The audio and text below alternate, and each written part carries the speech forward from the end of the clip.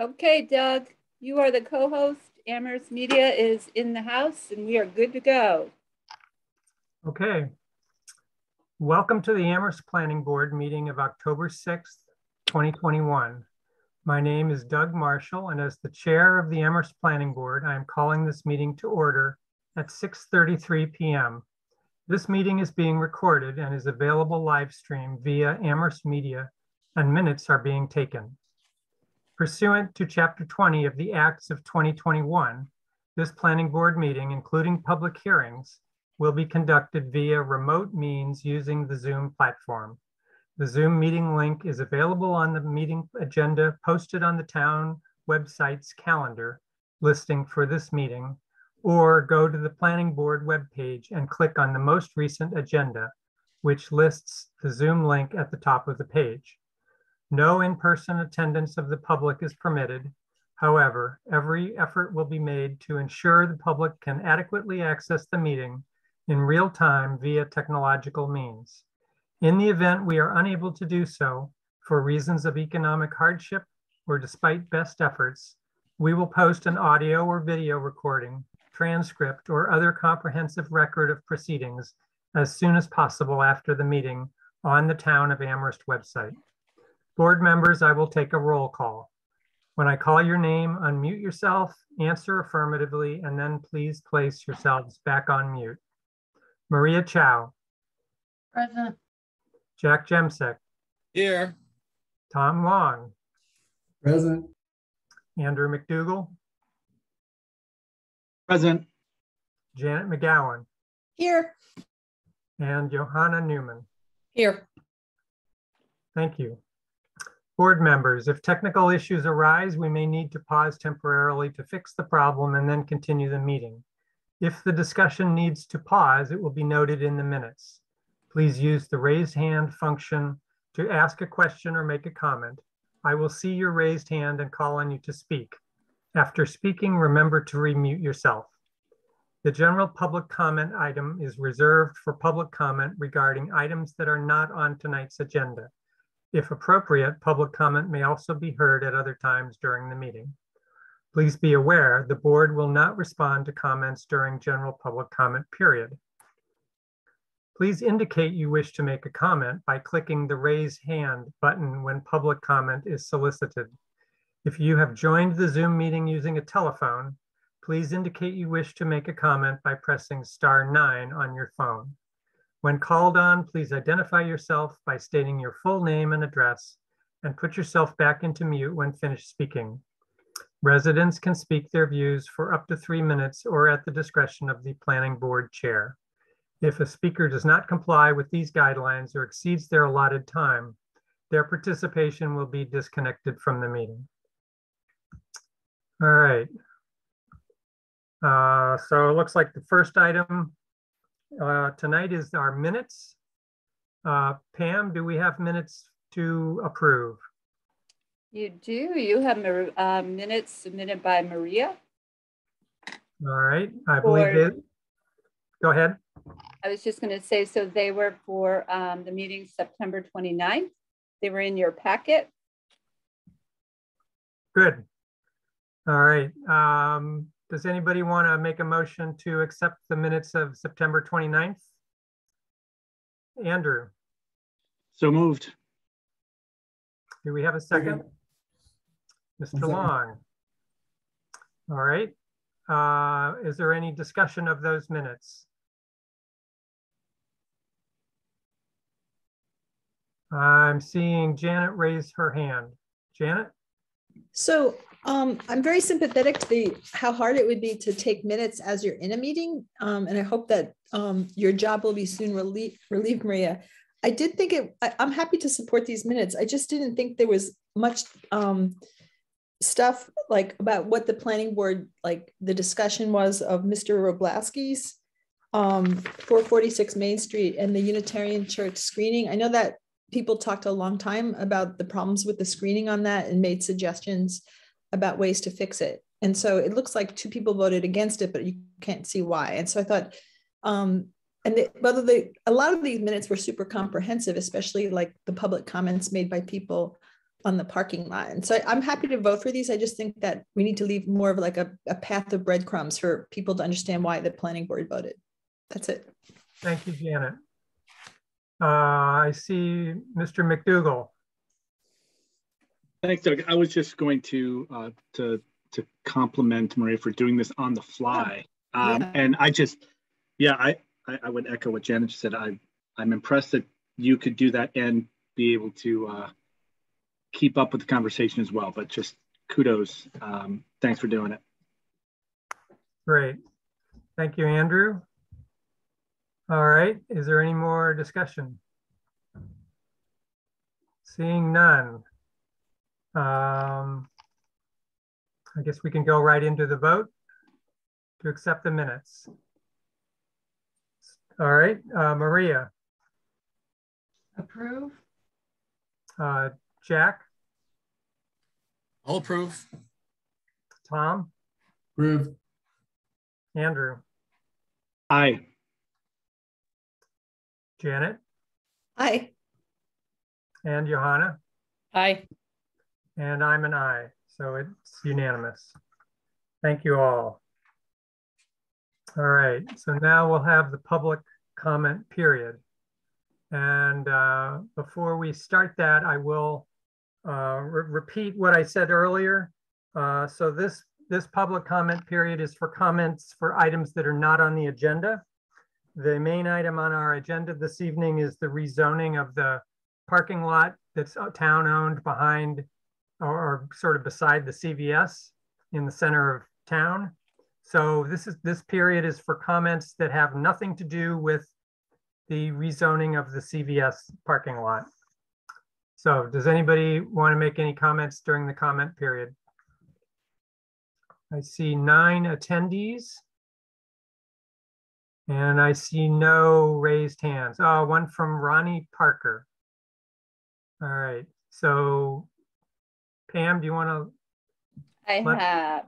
Goodness, I'm so sorry. I do want to comment, but not about what you've just said. So I think I inadvertently touched the hand button. All right, So well then. Thank you. No problem. Thank you.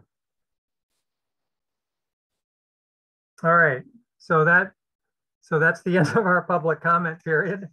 So now the time is 6:40, and I will open the public hearing on this zoning amendment. So the zoning, it's a zoning bylaw for the official zoning map 14A, parcel 33, rezoning North Prospect Street, continued from July 7th, August 4th, and September 29th, all in 2021, to see if the town will vote to amend the official zoning map to extend the general business district BG to include a vacant parcel of land owned by Town of Amherst in the vicinity of North Pleasant Street, North Prospect Street, Coles Lane, and Amity Street, currently located in the general residence district RG. All right, so Ms. Brestrup, will you be introducing this, or will we go right to Nate Malloy? I will be happy to introduce Nate Malloy, and he will make the presentation. And we also have Rob Mora here to answer questions. All right, thank you. Nate. Sure, thanks. I also want to mention that Evan is here as well as a proponent of the zoning measure. That would be Evan Ross, just Evan for Ross, the right. record. Thank you. I'm going to share my screen. I'm going to just go over the overview document and then the actual zoning language. Actually, what do people see? Is it that it says parking overlay district? Is that? Yes. Yes. Parking facility overlay district. All right, sorry. Yeah, so we'll share the other screen first. Too many PDFs open sometimes. It's hard to.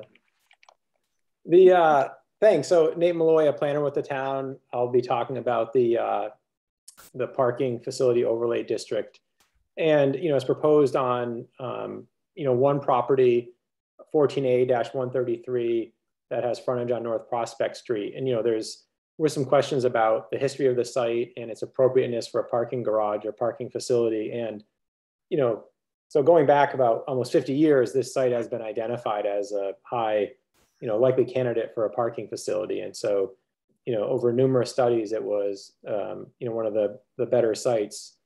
And even Nelson Nygaard in 2019 said that it is a site with the greatest potential, a municipal owned property with the greatest potential for a parking deck or a larger structure. So I'm not, going to belabor it too much. Some of the earlier studies did include the lot to the south in terms of having a structure, but it's still, my opinion that the site on its own is appropriate and of right size to have a zoning overlay. There's a question about the use of an overlay district and if it could apply to a single property. And, I provided some information that, Massachusetts Smart Growth Toolkit considers an overlay district a really, a really good tool, a flexible tool for unique properties or for zoning, especially because it doesn't supersede it can supersede the underlying zoning, but it's actually on top of it. So, it's its own entity and it can have incentives or different requirements that then can supersede the underlying zoning. But, they really say it is, it can be a really great tool to use. And because, a parking facility is allowed in the BG zoning district, which abuts, on properties that abut this, there's no concern about this being some type of spot zoning or some issue with it being a, single property overlay. And some of the benefits of an overlay, like I said, is it's a distinct zoning measure so that if in the future it needs to be changed or modified or removed, it can in its entirety and the underlying zoning is still in place. Existing conditions of the property, I think it's useful to see the, the site is almost 7/10 of an acre. It's, a surface parking lot. It has been surface parking since the 60s. And it's almost, it's 97% covered by pavement. So it's a non-conforming lot. There's approximately 75 parking spaces on the property. That includes spaces that also are used by CVS south of the last median. So, there's about 70 spaces in the municipal area, but 75 total parking spaces. There are really no side or rear setbacks. It's about 20 to 22 feet from North Prospect Street. The setback and the distance from the curb to the parking area to the edge of the parking is about 35 feet. So, that's just the general characteristic of the lot. It's, it has access from North Pleasant and from the lot to the south. And then, the next page shows what a potential build out of the site could be with the zoning overlay and using Greenfield's parking garage as an example. So, Greenfield has a garage that's 272 spaces. It's 4 levels.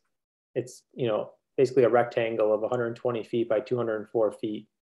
If that were placed on this site, it would cover 83% of the site.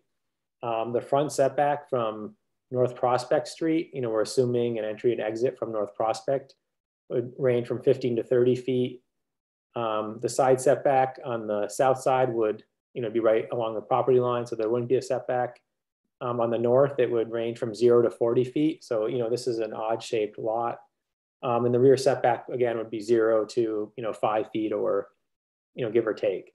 The, a previous plan from the 90s showed a garage that was stepped back, every so many spaces, it would step back to try to mimic the shape of the lot. And, really that's the decision of a developer or applicant, so, and for a potential build out, it's most easily, a rectangle. Here's an image of Greenfield's garage. This became a cost-effective garage because it was also modular construction. So it was designed using pieces that were brought in and it was assembled almost like, a big Lego project. It would have been more costly. Originally, they wanted to have decorative friezes and sculptural elements on the facade and different things.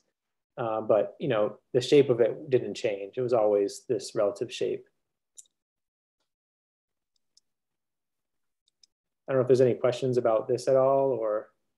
Well, I would, at least the Greenfield rendering shows the stairwell outside the rectangular area. So, Right. so if you have a vertical circulation, might be outside the rectangle you've shown.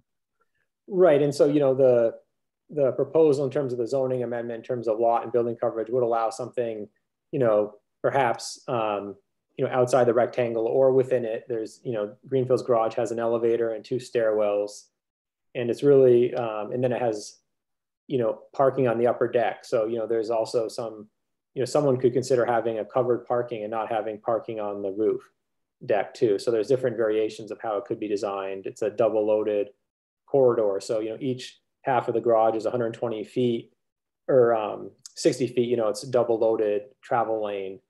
And so, you know, you don't have to have that as a garage design, but it is typical to have that. Okay, thank you, Nate. Chris? Thank you. I realize I should have taken Doug's opportunity to give an introduction to this zoning amendment. I wanted to say that the zoning amendment was brought to us by, it was sent to us by town council, and it was initiated by members of town council. And currently they are Evan Ross and George Ryan. There was a third proponent who has since dropped out. But when we looked at the initial proposal, we realized that there were issues related to dimensional requirements.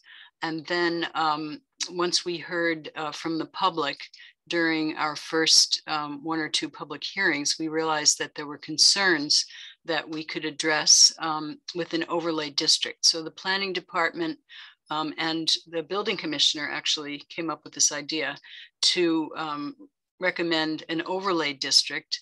And we took what we had heard from the public and we met with, and we came up with this idea. And then we met with the proponents, Evan Ross and George Ryan, and they agreed that this was a good mechanism for moving this rezoning forward. And so I just wanted to explain that a bit because it wasn't something that the planning department initiated. It was something initiated by town council members. And what we're trying to do is, you know, come up with a plan, come up with a zoning amendment that makes sense for this location and addresses some of the concerns that we heard from the public as to height and bulk and massing and what this thing is going to look like, et cetera. So thank you very much for allowing me to make that introduction. Certainly. Mr. Jemsek. Thank you.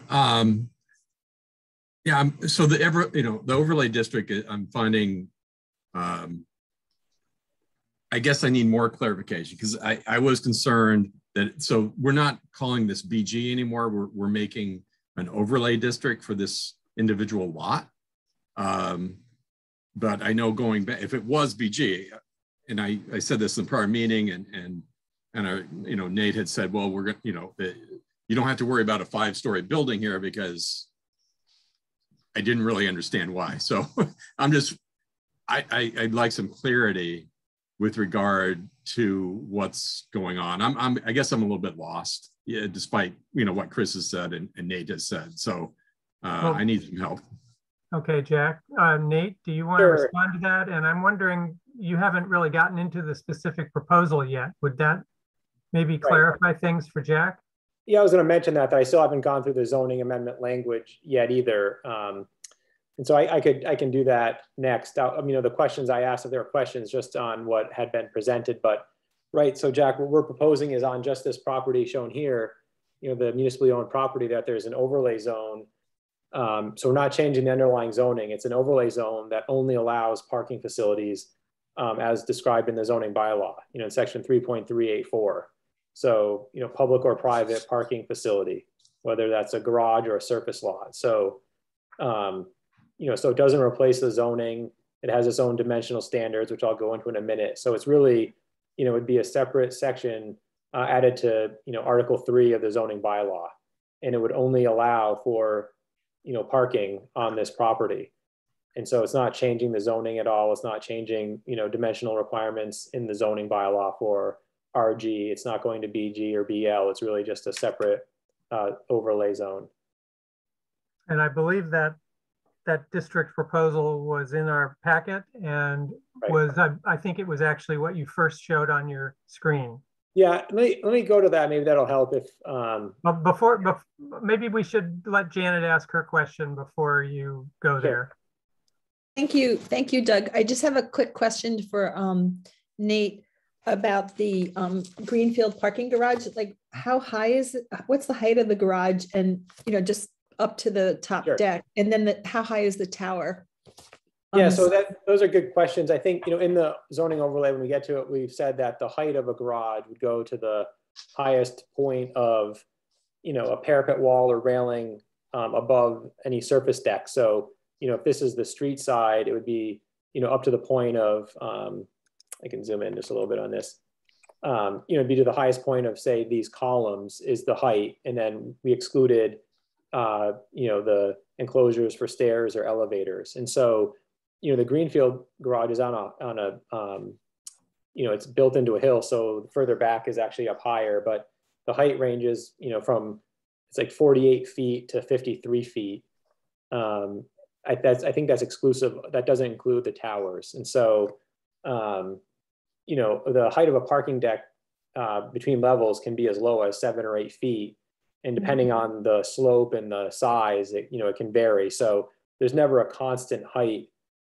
Usually longitudinally, it's always sloping. So the lower end actually here might be as low as like 45 feet, and then it's 48 feet up on the back end, because of the difference in height for the pitch. So, usually there's not really depending on if it's a level here, might be a slight cross pitch, but we would say the height is measured across these, this wall. So in the zoning overlay, we're saying 40 feet is the height to here. So,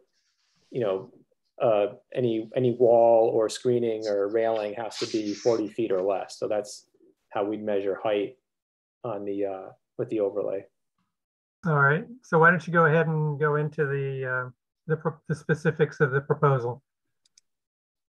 Sure, thanks. So as I mentioned, it's a let me just see if I want to minimize that. Is that still legible to be able to see everything? Yep. So it's this would be an overlay in Article 3 of the zoning bylaw. So it'd have a purpose section to allow for a public or private parking facility in the town center. It would apply only to this property. So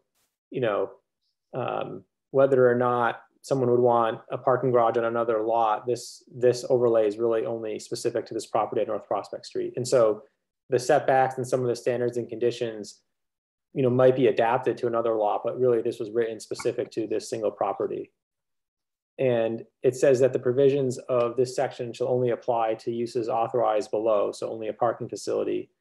The requirements of the underlying zoning, so the general residence, applies to all other uses. And unless specifically replaced or modified, sections of Article 6, 7, and 8 still apply to a parking facility. So the standards for signs, parking design and everything would still apply to this parking facility using this overlay, unless it's mentioned specifically in the zoning here. So, as I said, the allowed uses, 2 uses, section 3.3840 and 3.3841. So it's a public parking lot or garage, or a commercial parking lot or garage. The dimensional standards are something that, would replace table 3. So there's no lot frontage or lot area requirement. The frontage zone, so it would mimic what's currently there, 15 feet between the property line and the right-of-way line. The side and rear setbacks, it's 5 feet from an abutting property in a residential use in a residential district. Otherwise, there's no setback. So currently, there's no residential use in a residential district abutting this, so there isn't a setback required. The maximum building coverage could be 90%. The maximum lot coverage is 95%. So it would still be less lot coverage than there is now, at most. That's including a parking facility, walkways, entry drive. And the maximum height is 40 feet, and that's measured to the average finished grade, which is taken from the current height definition in the bylaw, to the highest point of the parking structure, including any wall or screening or vertical element, it does exclude the stair or elevator enclosure and mechanical equipment, including solar panels. Typically, even in the zoning bylaw, we don't include, this mechanical equipment in the height definition and calculation. And then there's a number of standards and conditions. And so, we're saying this is allowed by site plan review. So it'd be now it'd be the planning board would apply, would be required to apply the design review principles and standards, landscape standards, and site plan review criteria. And there's always the ability through 11.24 to ask for an advisory opinion from the design review board. So although it's not mandatory to go to the design review board, that's always a possibility to refer it during permitting. We're not in this zoning overlay. There's some parts that zoning doesn't get into in terms of absolute number of parking spaces, or a very detailed prescription of certain things. But what we are saying is that the maximum number of parking spaces would need to be approved after analysis of current and future traffic conditions. And it says a thorough evaluation provided by the applicant's professional designer, subject to peer review at the cost of the applicant, providing traffic analysis, parking impacts. And so this first bullet is really helping provide guidance to both the applicant and the permit granting authority about how to review a parking facility. The parking structure shall be designed to be compatible with the adjacent neighborhood and downtown. And so we have a condition that it is somewhat subjective, but it allows the permit granting authority to use the design review principles, to use the standards and conditions in the bylaw to look at the design of the structure. The next bullet says the parking structure shall be designed and/or facade treatments shall be applied to minimize visibility of cars parked inside the facility. And so, there's different ways to handle this. Some have, a facade treatment that may look like a building with, window fenestrations or other architectural details. Some could be, artistic screening or different materials that screen the car. So, we're not trying to prescribe exactly what the architecture will look like, but we're asking that there be treatment to minimize cars inside. And this is both for, anywhere along North Prospect Street. So that's coming, from the north or coming from the south. So really, any time that there could be, the structure could be visible along North Prospect Street, we're asking that cars inside be screened. And this will also help with headlight glare too. So if there's some type of screening, it can help with minimizing light diffusion onto properties. We also require that architectural details and materials be used to break down the scale of the parking structure facade. And so again, without being overly prescriptive, we're expecting that the applicant would show either change in materials, change in planes, columns, different architectural elements that would reduce the mass and monolithic scale of just a flat facade. And so this is something that would be reviewed during permitting, and the applicant would have to show how they're reducing that mass and scale of the building. We do provide a few conditions in terms of the entry drive to the facility. And some of it is to try to keep the width to a map, without having it be too wide. So, we're saying that a minimum of 12 feet wide for one-way use, 18 for two-way, and a maximum of 24 feet wide at the street line. We're saying that it should be designed to minimize curb cuts and access over sidewalks, and at least one vehicle could be able to queue on property without blocking the sidewalk. And so, we can't prevent that, but if it's the facility step back enough that at least there can be one car waiting to enter the facility if it's an entry off North Prospect Street without blocking the sidewalk. We're also saying sustainable design objectives shall be incorporated into the design of the parking facility. And so, this is something that through permitting would be looked at, is that, how it's operated, the materials, how it's designed, rainwater management. So what are those objectives? And it's something that the permit granting authority would have the ability to ask and to discuss during permitting. In the frontage zone, so in the first 15 feet, we're saying it needs to be landscaped with plants having a height of at least 1 story at time of planting. And so those are not, those are pretty substantial plantings. And the idea here is that, that's already screening, a third or so of the facade. So, we're saying that these plantings have to be pretty mature and will grow even taller so that they're pretty big plants. Continuous sidewalks and walkways need to be provided from the facility to adjacent properties and to the sidewalk on North Prospect Street. So, we're really thinking about connectivity here, pedestrian connectivity, or for cyclists, so that there has to be some walkways provided. Lighting needs to be installed and shielded to prevent light disbursement. And then we have our other lighting requirements being dark sky compliant. So all those other standards in the bylaw would apply. In terms of signs, the one thing we have here is an additional freestanding or projecting sign. We say sign, so it could be one or more that do not exceed a combined total of 100 square feet in area may be provided in accordance with other standards of Article 8. And so, and any other signs would have to comply with Article 8. And so, the idea here is there may need to be a banner or banners on the on the facility or not, directing traffic, where's the entry, where's the exit. And so, Northampton's garage has those, a number of garages have a larger sign than permitted. So currently in the RG, it's like 12 square feet. So there's not a very big sign is allowed in the RG district. So we're allowing for bigger signs to help direct traffic and wayfinding. And then, we're requiring a parking management operations and maintenance plan be submitted at time of application. And we list a number of things we want to see in this plan. And it's not, an exhaustive list, but it's a number of things in terms of parking spaces and how many are available to different users, the public, long-term users, businesses, and permit holders. Parking rates and fees, hours of operation, safety measures such as lighting, security cameras, signage, or call box, enforcement operations, including ticketing, trash storage and removal, snow management, the treatment and maintenance of interior surfaces, and then rainwater management. And some of these pieces in the management plan may also be aspects that are more defined in a request for proposals that the town would issue in terms of how many public spaces or short-term spaces should be available to patrons and the public. And maybe we have some other conditions in terms of hours of operation, but that's something that we wouldn't want to restrict in zoning or have something.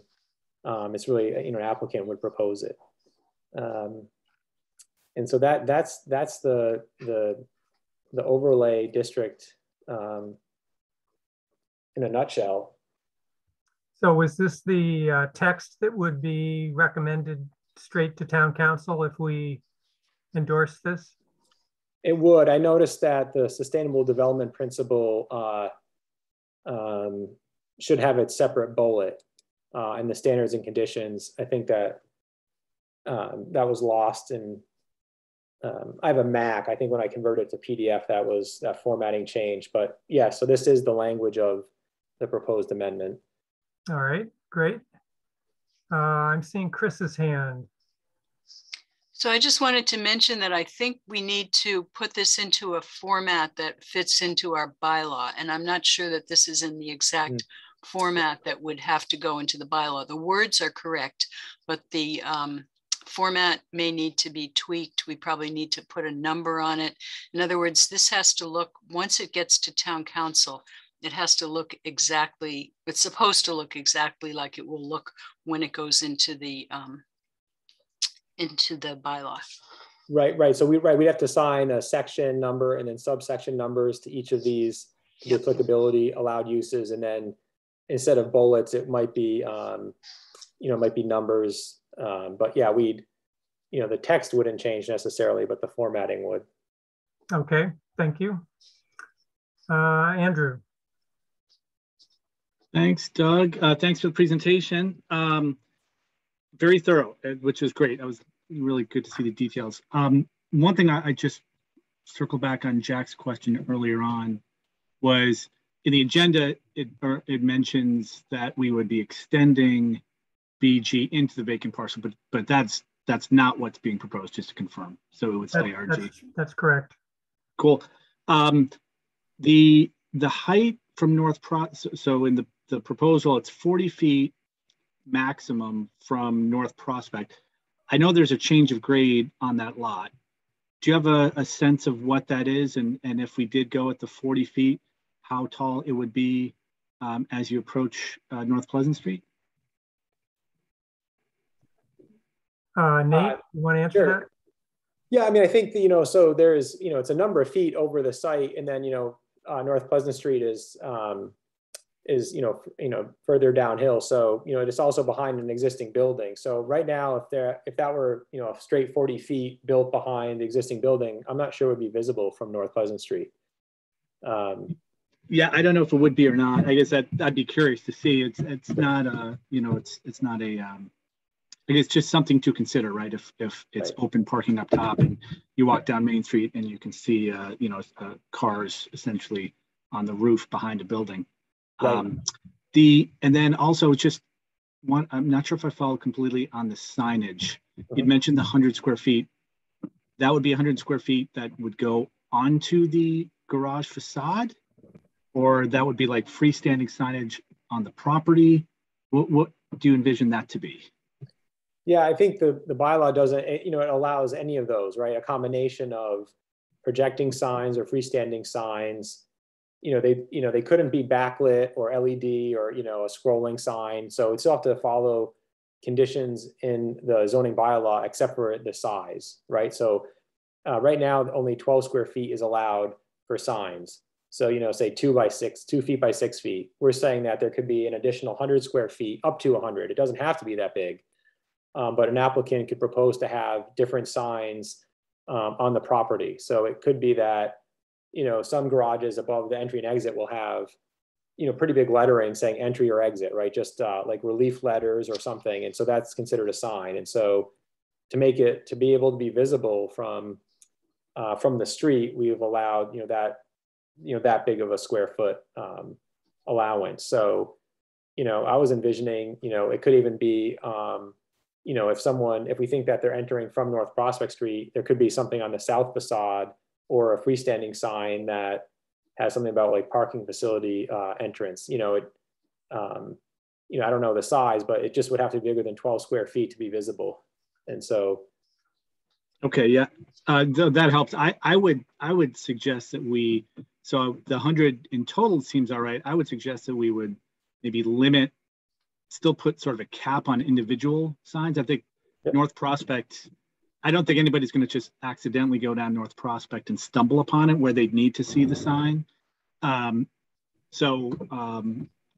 another thought there.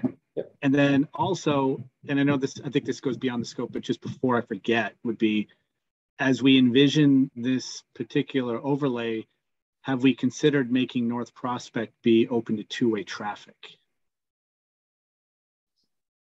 Because to me, as I was thinking through like how you would go about accessing this, if if the only access is from North Prospect, I live in South Amherst, so it's fine. Like I can drive through town. If I don't find a spot, I could just turn on North Prospect and loop around. But if you're coming from the north and you drive past it, then you've got to do like a fair amount of navigating to like U-turn your way back, go back through town and access it. It seems like for this thing to be effective, that would need to be two-way traffic, in which case you'd need to address like the on-street parking. So I think that's, maybe beyond the scope of what you're talking about, or certainly what we've talked about, but I think it is something that we should consider for this to be really viable, would be being open to the ability to make North Prospect be two-way. Yeah, Doug, if I could, yeah, thanks, Andrew. Staff has said that may need to be a possibility, and so again, I guess it would be, if there was a proposal on the site, what the applicant was saying in terms of how the parking facility would be, how it could be accessed, and so really it would be up to an applicant. Do they use the one-way entry from North Pleasant Street as it is, or would they have a different design configuration with an entry and exit solely from North Prospect Street, and then the applicant would propose, they'd have to engage Public Works and the Planning Board and have a traffic study saying why two-way traffic is needed and what that impact is. And so, yeah, I think that the overlay doesn't address that, but I think it's something that, we'd respond to if an applicant came forward with their proposal, in terms of how they want to enter and exit a facility. Yeah, two-way makes the most sense, but I think to do it, you'd have to be taking off your on-street parking. So you're just kind of, shifting chairs around a little bit. But anyhow, thanks for the presentation. Thanks, Andrew. I see a couple more hands from the board, but before we do that, I saw that Evan is still here. And Evan, since you've taken the time to join us this evening, did you want to say anything? Sure. Excuse me if my internet gets choppy. The connection's not been great. So I'm mostly here just in case there are questions on sort of the non-zoning aspects, but I did just want to thank the planning department for their work on this. This started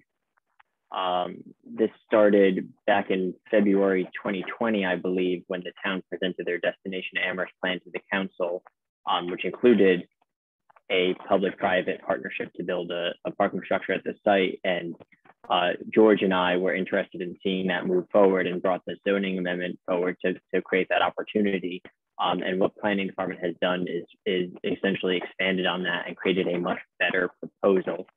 And what makes it better is I think it's responsive to the concerns we heard from especially residents on North Prospect. And that's why George and I have rallied behind the proposal from planning department. Is we heard really legitimate concerns during the public hearing, and what we did is we came forward with a modified proposal that is directly responsive to the concerns the residents have. So I think from a process perspective, this has been good. We heard from the public, we heard concerns, and we made changes in response to those concerns.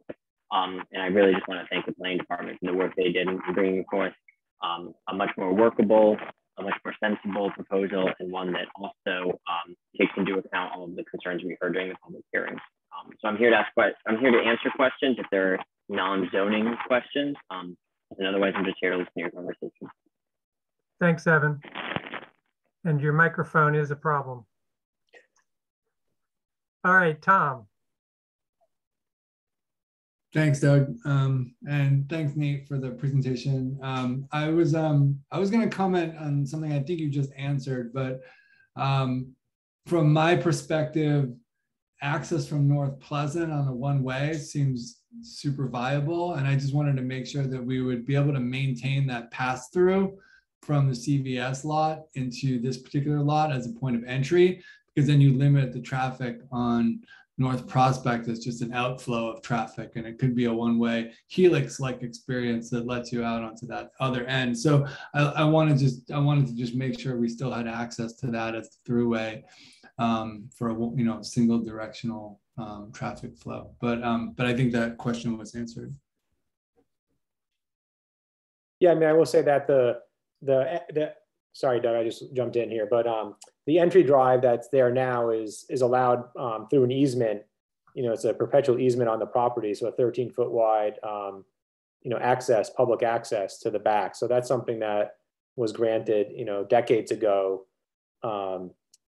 for both properties, right? So what was Lewis Foods and what's on the property now. So that's been in existence, and it will continue to be there. And then the access to the public, to the town-owned facility lot has been there as well for many decades. So that's something that could be considered depending on how the applicant wants to design a facility or the circulation. Just so that 13-foot easement is from North Pleasant and right. Serves and is for the benefit of both the property where CVS is and the property where this parcel is. Right, right. Okay, great. Are there any other easements as part of this property? Not that I looked through the registry quickly, and so the CVS property is actually 5 properties under common ownership, and the municipal lot was part of that. So at one point it was 6 or 7 properties all under common ownership. It came to be in the late 50s. And then in the 60s, it was all a parking garage for the market along North Pleasant Street. And so it's been a parking lot since, the 1960s. And the town took the property, currently in 1989 for parking. And so, since the 80s, this has been a publicly available lot with access over the property. And so it's mentioned in the deed that, that there's the 13-foot wide strip is for access to the CVS lot and to the municipal lot, or to the tract 4 is what it's called. And so the deed, there's no easement per se, but it says for access for the public for parking. Okay, thank you. All right, so we'll move on with the other raised hands from the board. Jack, you're first. Actually, before you start, Chris, do you need to interject something? I just wanted to say that we've talked internally about the potential for having two-way on North Prospect Street from Amity Street into the entry to the new parking garage if it is built. And then having the remainder of North Prospect Street remain one way towards Amity Street. So that prevents a lot of traffic from going past people's houses. We haven't talked to the DPW about this, but internally in the planning department, that seems to make sense. So I just wanted to offer that as an alternative that is being considered. But of course, that wouldn't actually come about as part of this rezoning. That would only come about if someone proposes a parking garage in this location. Thank you. And I assume there'd be some traffic studies to assess whether it's needed, and if it is needed, whether it's functional. Jack. Yeah, actually, that Chris just kind of addressed what I was going to, say. It seems like just two-way up to like Cowles Lane, and then keeping the remainder of Prospect, one way seems like a great solution to the situation. Because I agree with Andrew that access and exit to that parking garage would be facilitated by 2 lanes. And I don't know, it doesn't look like, a heck of a lot of impact would be made by removing the parking that is on North Prospect there, especially, with Perry Apartments and et cetera. But it seems like those houses may need to get like, a discount on a parking permit, within the garage, or some accommodations if that happens. But my real question was going back to Andrew again. Geez, his comment from last week with regard to spot zoning, and I'm not that spot zoning means nothing to me, but it seems like a derogatory term. And is this overlay concept, would that be misconstrued as something that is spot zoning, because that again has some sort of negative connotation to it? But in this situation, obviously we need parking, and this seems like a great solution. Thank you, Nate, and your team for coming up with something that really seems innovative to solve this problem. So, but I was just wondering, going back to Andrew's thing, could this be criticized for this spot zoning? And what is spot zoning? I guess I'm asking the planning department what that means. And all right, thanks, Jack. Nate, yeah. You want to? Yeah, so clarify? I think overview, I said as an overlay zone, it's not spot zoning because the underlying zoning is still in place. So the overlay only would apply if someone proposes to build a parking facility. And I think Massachusetts Smart Growth Toolkit, a number of agencies, even housing like CHAPA, would say that an overlay is actually a great way to address a unique instance or opportunity, right? So 40Rs can be on one property, 43D expedited permitting can be on one property, and so it's actually, I think it's an appropriate use of an overlay here. It actually can address many of the concerns, as opposed to, if we were changing this zoning to something, so spot zoning would be if, even BG, if right now BG abuts its property. And so there's concerns about, say, changing the underlying zoning. And staff wasn't concerned that that was spot zoning because it's adjacent to properties that have the zoning. The concern with BG is that the height, the massing, the allowed uses, may not be appropriate. And so that's why an overlay was considered. Spot zoning, you could consider it, it's something that's zoned in isolation from what other allowed uses or compatible uses are. So, putting, an industrial zone in the middle of, say, a residential neighborhood. And so, what we're proposing here is allowing, a parking facility that would actually be compatible with and complement the surrounding uses. So it's, and as an overlay, it wouldn't really be considered spot zoning. Great, thank you. Thank you, Nate. I think Rob might have a better. I'm sorry? Rob raised his hand. He might want to address the spot zoning issue as well. Oh yeah, Rob?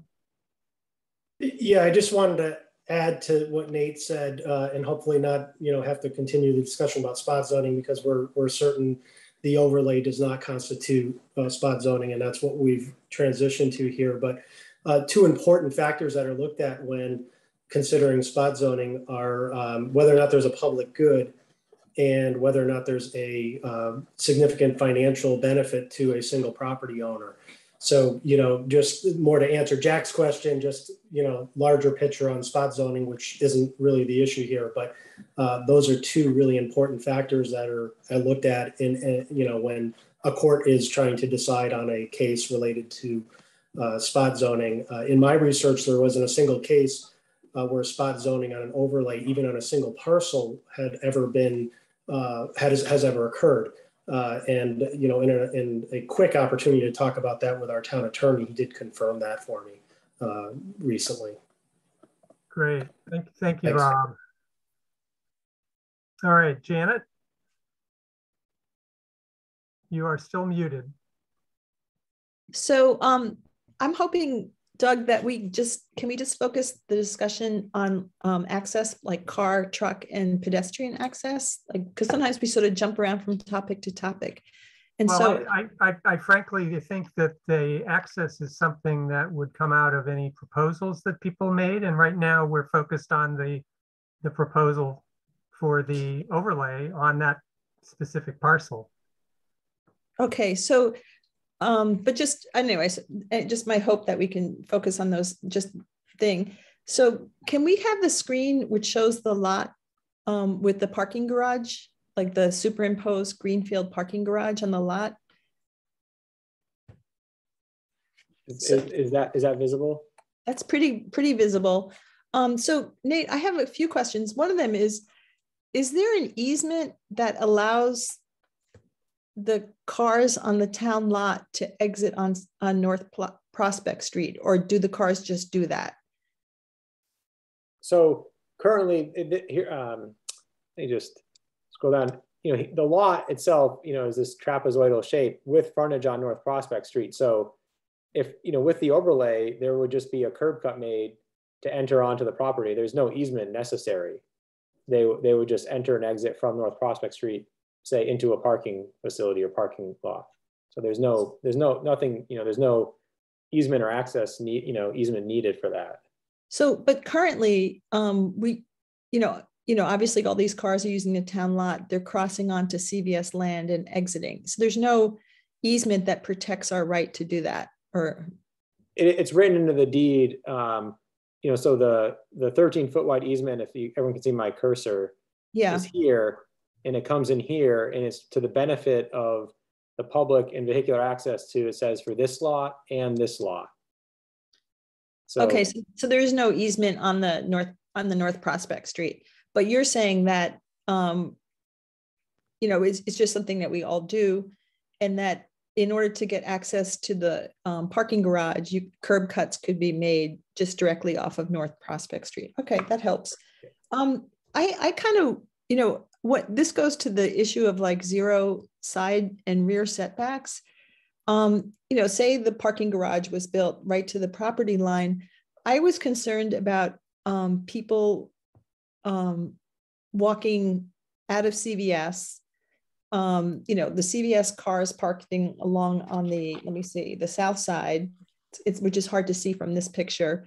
And then trucks coming in to the CVS lot to unload, and cars coming in to the CVS lot just to use the space, and and perhaps going to the parking garage. It just seemed like a lot of pressure to put on a smallish area, and it could be dangerous to pedestrians, drivers, or the trucks really can't have access back and forth.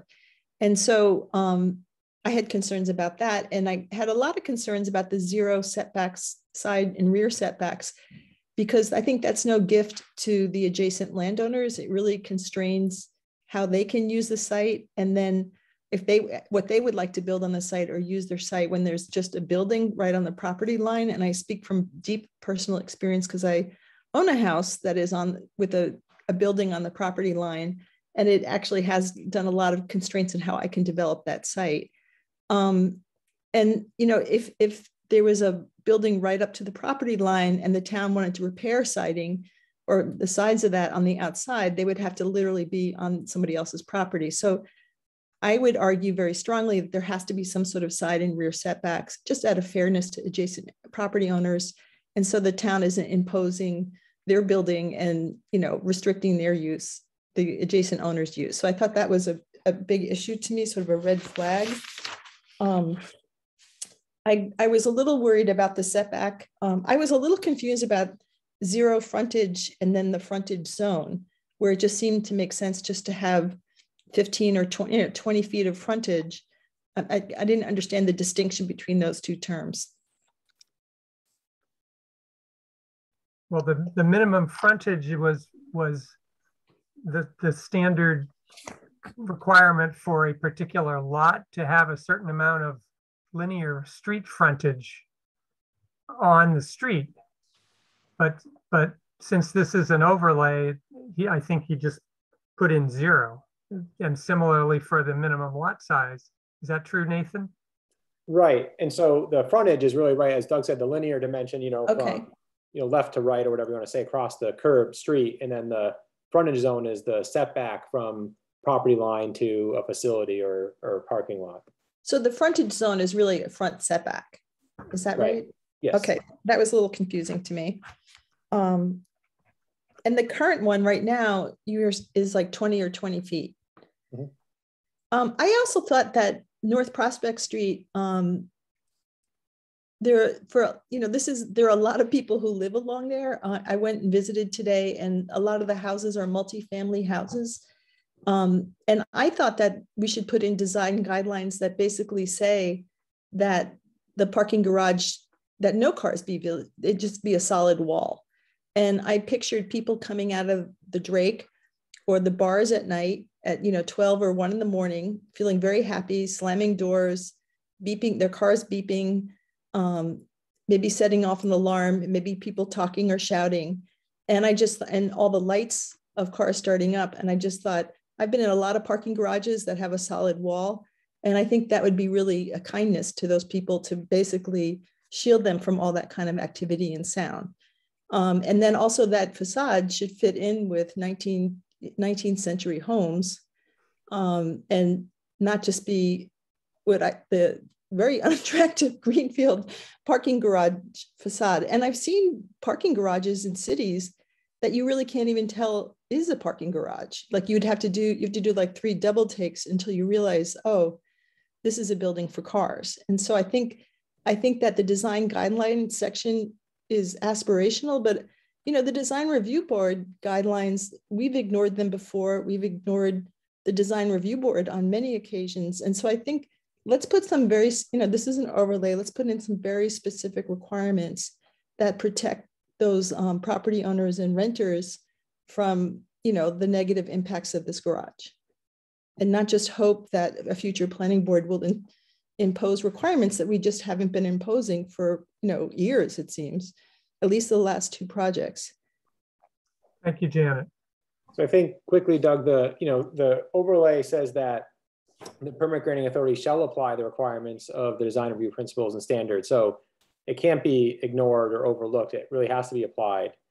And the thought is, with some of the other standards and conditions, it's really then a discussion between the planning board and applicant, what is compatible and what does work. So, a modern structure can be compatible with, 19th century architecture. So we're not we're not trying to say that it has to be a certain material or architectural style, because I think that, that's open for discussion during permitting, because I think a number of materials and styles can be compatible. And so I think by stating that the requirements of 3.204, section 7.1 design standards and landscape standards, and 11.24, we're saying that all those have to be applied during permitting and reviewed. So it's not, the permit granting authority would have to walk through all of those criteria and discuss those with an applicant. So,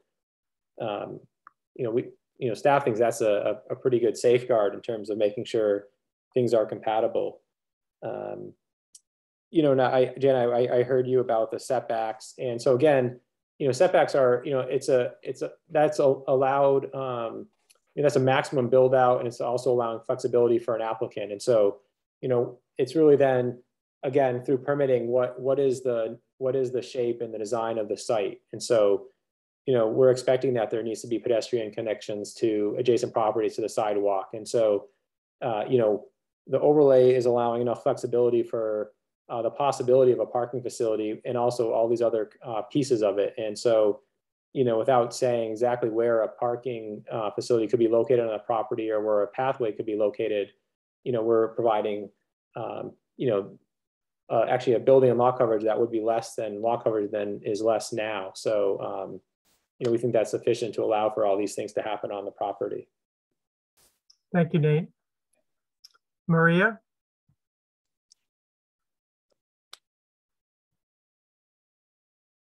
Sorry, I got last screen open. Thanks, Nate, for that presentation. I really appreciate you going to this level of detail, although I'll stand behind my previous thoughts that, I really feel like we're getting into the weeds. This is, like you said, trying to provide a very flexible sort of pathway to a parking facility that, a team like of engineers, architects, surveyors will all sort of come and study and do all of this and answer a lot of questions. And I appreciate you, writing in a lot of specifics that you want, as well as leaving a lot of flexibility. I think that, giving as much of the lot as possible to the structure makes a lot of sense. I don't think this is the time to start adding more setbacks. What's adjacent is the backs of a lot of adjacent parcels. So it's not like you're on Main Street, facing a lot of pedestrians. This is something where we really want to optimize this particular use, the parking deck. So I think that's great. This overlay idea is brilliant. Whoever in the planning department, building department, sort of all working together to come up with it, because there's just zero risk. There's no more risk of, what people are worried about if we had changed the zoning. So I really hope this moves forward because, obviously we've heard there's a big need for it, and the solution is a very safe path, I think. I honestly didn't see anything that sort of was a red flag to me at this point. And so I feel like, if you just sort of reformat it to the zoning bylaw format, I guess we could maybe whenever this comes up to the next planning board meeting, we could send it back to town council, or I think that's the next step. But I feel like the way you sort of created this is just, there's just very low risk of anything happening other than exactly what it is you're asking for. And I can't believe how much detail you put into these standard conditions, but I think that will sort of calm a lot of the worries that have come up to you. So to get this to move forward. So you did what you had to do. And I hope that this, moves forward and you can put your energies and expertise to all the many more zoning amendments we want to accomplish. So thanks again for all this great work. Chris, were you expecting that we would were you thinking this would be something we might approve this evening, or did you intend that we would wait until it's formatted at another meeting? I think you need to wait until it's formatted, but you can give us your blessing to move forward with it. I think that's what we're really looking for, because this is the first time you've seen this. And so we wanted to get some sense that this is something that you're interested in, and then we can bring it back on October 20th in a format that could be presented to town council. Thank you. And you could vote on it that night. Okay. Maria, your hand is still up. Andrew. Thanks, Doug. So I think that makes sense in terms of providing some support and getting it back. I would like to be able to sort of have a closer read on it. And I do think, excuse me, just my point earlier, I would like to see some sort of cap, like maybe it's 100 feet in total, but let's just make sure we don't, developer doesn't put a 10 by 10 sign on the back of that building right in front of those residents, because it seems like an easy way to piss someone off without really actually gaining much. This is just like a more of a technical question relative to Janet's on the zero setback.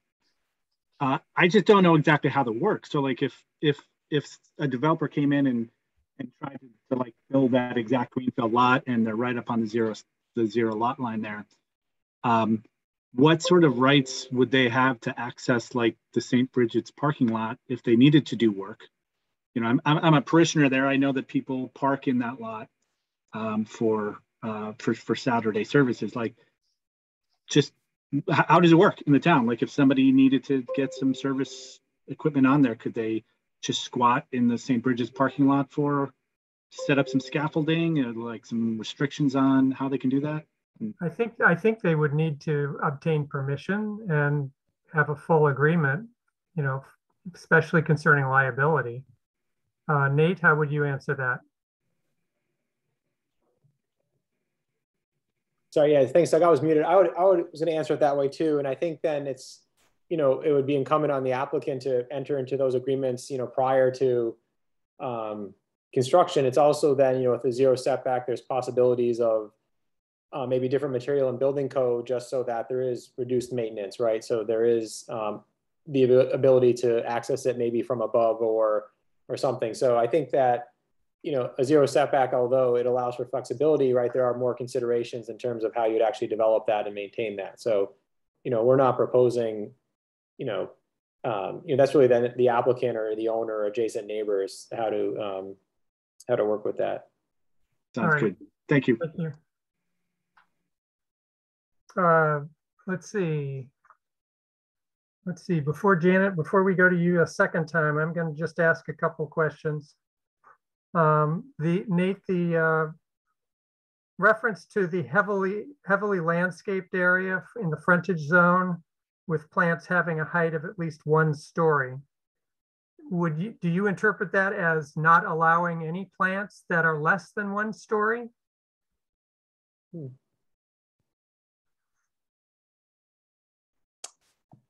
Well, now that you ask, I would say yes, but that wasn't necessarily the intention. And so, it's really, to have some substantial plantings at the time of, construction or it seems to me you probably want to have a landscaped buffer zone that provides substantial visual screening of the structure, at least to the height of the 2nd story or something like that. Right. Yeah. So that the way you worded it could be, it could be modified to say that. Yeah. Okay. So then the second question I had to do with the continuous sidewalks or walkways provided to key areas served. You're not expecting anybody to build sidewalks off of this property, right?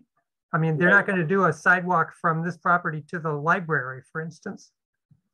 No, that's not a requirement. No. Okay.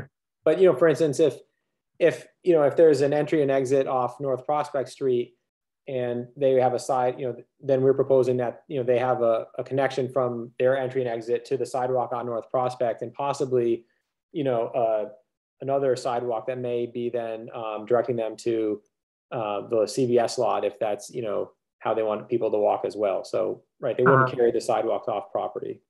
Okay. All right. That's all I had. Janet? So just to circle back to my comments, there is no zoning district in the bylaw that doesn't have a side or rear setback less than 10 feet. And so I don't really understand what is the problem with having a building with side and rear setbacks. Not having a zero setback clearly gives them maximum flexibility. We just don't give it to anybody else. And so I don't know why why you're putting this kind of burden on the, like, how are they going to build this building without being all over St. Bridges or CVS? And after they build it, how are they going to repair it? And then what happens to CVS if they decide they don't want to use their parking lot, they can use the one next door, and they want to build a building, and there's a building right up the side. I can tell you what happens is that you run into all sorts of problems with building codes and access and things like that. And so I just think it's sort of odd that, so anyway, I don't know why the planning board members are arguing against rear and side setbacks. It's in our code. We need to apply it uniformly. And there are good reasons for it. And I don't see the reasons not to have that. But getting back to the CVS lot is, if you built a building up to that lot line, trucks would have trouble getting in there. People would have trouble walking to the cars. Cars would have trouble coming into that lot.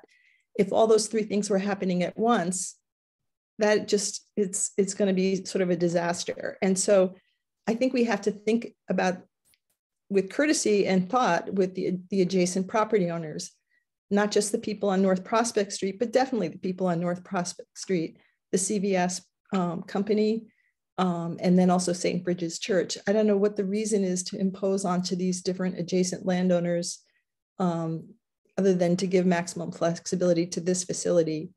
What about giving some flexibility to the adjacent property owners?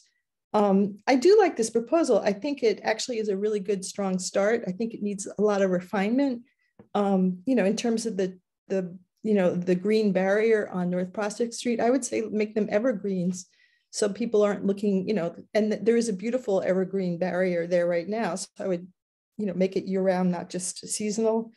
So I wonder if the planning staff could address the concerns about how a build out right up to the edge in the rear and the side would affect the use of the CVS lot for users of that lot, including trucks, cars, people parking, and people walking out of there. Yeah, thanks, Janet. So in terms of that and the evergreen plantings, my thought is that becomes a discussion during permitting when there's a proposal. So, we're not prescribing evergreen plantings because it could be a mix of deciduous and evergreen, right? I mean, there can be, so, staff's thought is that what you're asking are great questions that would be asked of an applicant. And so not necessarily sorted out right now. So the zero setback, the reason we have it is it's unique to this property as an overlay. And so it can be unique, and it doesn't have to conform with the other zoning districts. That's why we're proposing an overlay with its own dimensional standards to allow for a parking facility. Sorry, so Nate. I think that there are reasons for setback. Janet, please hold. So my thought is that if there is a proposal and there is no setback, then that becomes a discussion as to what can there be done to accommodate traffic. But at this time, we can't envision what a proposal may be. So the thought is an applicant would be considerate of how is their access if there is this 13-foot wide easement. And so, we're allowing someone to build up to that corner. It doesn't mean that they have to. It means that they have that potential. And so it's really an applicant's decision on how they want to design a structure at that junction of those properties. And so, I feel like they're, to have a setback in case of to not allow that is something that I think the planning board could discuss during permitting. All right, thanks, Nate. Johanna. Thank you so much. I have a couple of thoughts. My first thought is, if we continue this hearing, which it sounds like we will, would it actually be possible to change the name of the hearing so we're not talking about extending the general business district to the vacant parcel, but instead clarifying what it is, which is an overlay district, just for public transparency and so that the public knows what we're currently considering? That's one question, whether that's doable, or perhaps once a hearing is started, it just has to have the same name. My second question has to do with that 13. And again, it might be that now is not the right time, in which case Nate or Chris or Doug just tell me it's not the right time. But I feel like a couple of months ago when we were talking about the zoning downtown, we talked about wanting to move into a direction where we're reducing sidewalk cuts and improving the walkability and the safety for pedestrians on Pleasant Street. And to me, that like cars ducking in behind CVS is that's a spot where people get worried about their pedestrian safety. And so I don't know, again, might be that we need to talk about it later. And I guess CVS for now continues to have access there, but it seems like getting to a place where we're moving increasing the walkability on the front, moving in a direction of reducing that sidewalk cut and having the cars be on North Prospect would be desirable for a downtown walkability standpoint. And maybe that easeway becomes a pedestrian passageway rather than a vehicular passageway. And then I think those are my only questions right now. Okay, good thoughts. Chris, I see your hand. You want to interject here? Yep, thanks. I just wanted to point out that there are two places in the bylaw where we do have zero setback. And it's not clear from table 3, but if you look in the text of Article 6, you'll see that the minimum side yard setback and the minimum rear yard setback in some zoning districts, including general business, have to be a certain distance if they're abutting a residence district, but otherwise side yards and rear yards are not required at all. So, but if they are provided, they need to be 10 feet. And we've dealt with this on projects such as Spring Street, where they got a special permit to deviate from 0 feet or 10 feet, because those were the two choices. And I think their setback is 1 foot or something like that. So I just wanted to point out that we do have these cases where 0 foot setback for both side and rear yard is allowed. Thank you. Thank you, Chris. Johanna, your hand is still up. I'll assume that's a legacy. And Jack. Thanks, Doug. I just wanted to, in terms of the information we have gotten in emails and things like that, Janet forwarded us the Amherst parking facility studies, dated 1990. I don't know how relevant that is, but I was wondering if Janet wanted to point something out from that, or I 75 pages. I'm not going to read it, but I just was wondering what Janet's, if you wanted to say something that, a minute or two.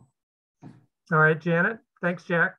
So I was just responding to, that site, the CVS lot site was selected as like the top site amongst the 3 sites. One of them was the Bank Center lot. The other one was Amity Street, although they were sort of close to each other. Like it wasn't like an outstanding competition in CVS lot 1. But when they were considering what could be built on there, and that report really delves into the CVS lot site, it was talking about the whole lot, including the CVS spaces. And so when Nate was saying, oh, this was the preferred choice, the preferred choice was the entire lot, not just part of it. And so that actually got me thinking about how will that CVS lot function with the building right there? And so I just wanted to be clear that we're looking at a smaller version of the lot. And obviously a smaller, building and things like that. So I wonder, can I segue into another issue, Doug, or do you want to go to public comment and we can come back to I wanted to make one comment about something you just said, which was, if this moves forward, would there be any opportunity for the CVS lot owner to partner with the public, with the developer for the parking lot, and come back with a parking garage that spans that and extends into the CVS lot area. Nate? I'm not sure. Because we're not changing the zoning in the CVS lot. Right. I think, there could be some pre-existing non-conformings that may be applied.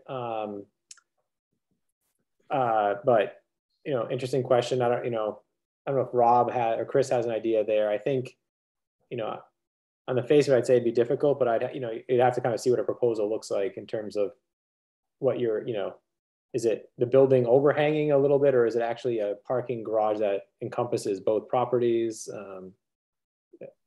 Yeah, well, I mean, it sounds like from this study that Janet was talking about, it actually did encompass both properties.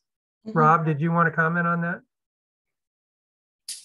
Just to add that it could occur, but it would be very limiting by lot and building coverages, which was really what was the original issue of looking at this lot for a building with a pre-existing non-conforming lot.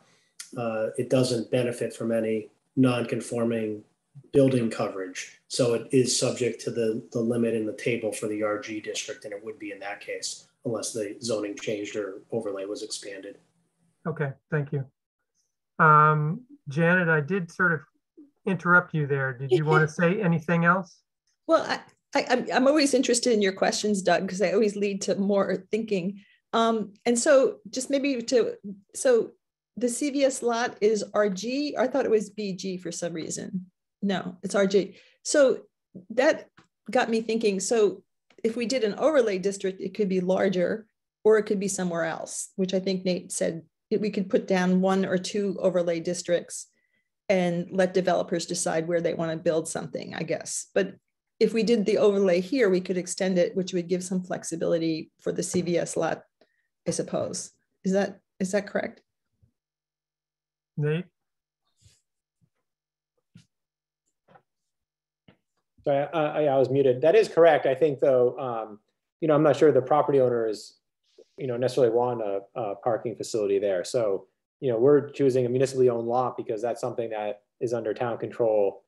And we can apply it to this lot. Okay, thank you. Andrew, I see you, but I'm going to ask Chris what she'd like to say first. I just wanted to say that the owners of the CVS lot have been reluctant in the past to engage in conversation about anything that might happen on their parking lot. However, their situation may be changing. They're elderly, they have a representative who lives locally, and as far as I know, no one on the town side or the bid has spoken with her or with the owners. And so there may be, an opportunity to consider what Janet was talking about, which is to have an overlay zone that would go over that property as well. But that hasn't been a conversation that we have had recently. And the other thing is that the owners of the CVS lot are committed to a lease with CVS, which includes parking. And so I know that they would be reluctant to do anything that would disrupt the situation that CVS has now. So I think it would be complicated, but it's probably not impossible. But as far as I know, no one has engaged them in conversation. And since I think this was taken on by George and Evan as kind of a first step. And perhaps if this first step were to be achieved, then it would make sense for someone to engage in the conversation with the owners of the lot that includes the CVS store. Thanks. Great, thank you, Chris. And Janet.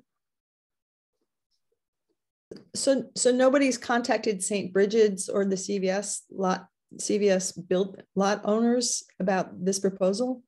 That seems like kind of a huge omission. I wonder if we could do that.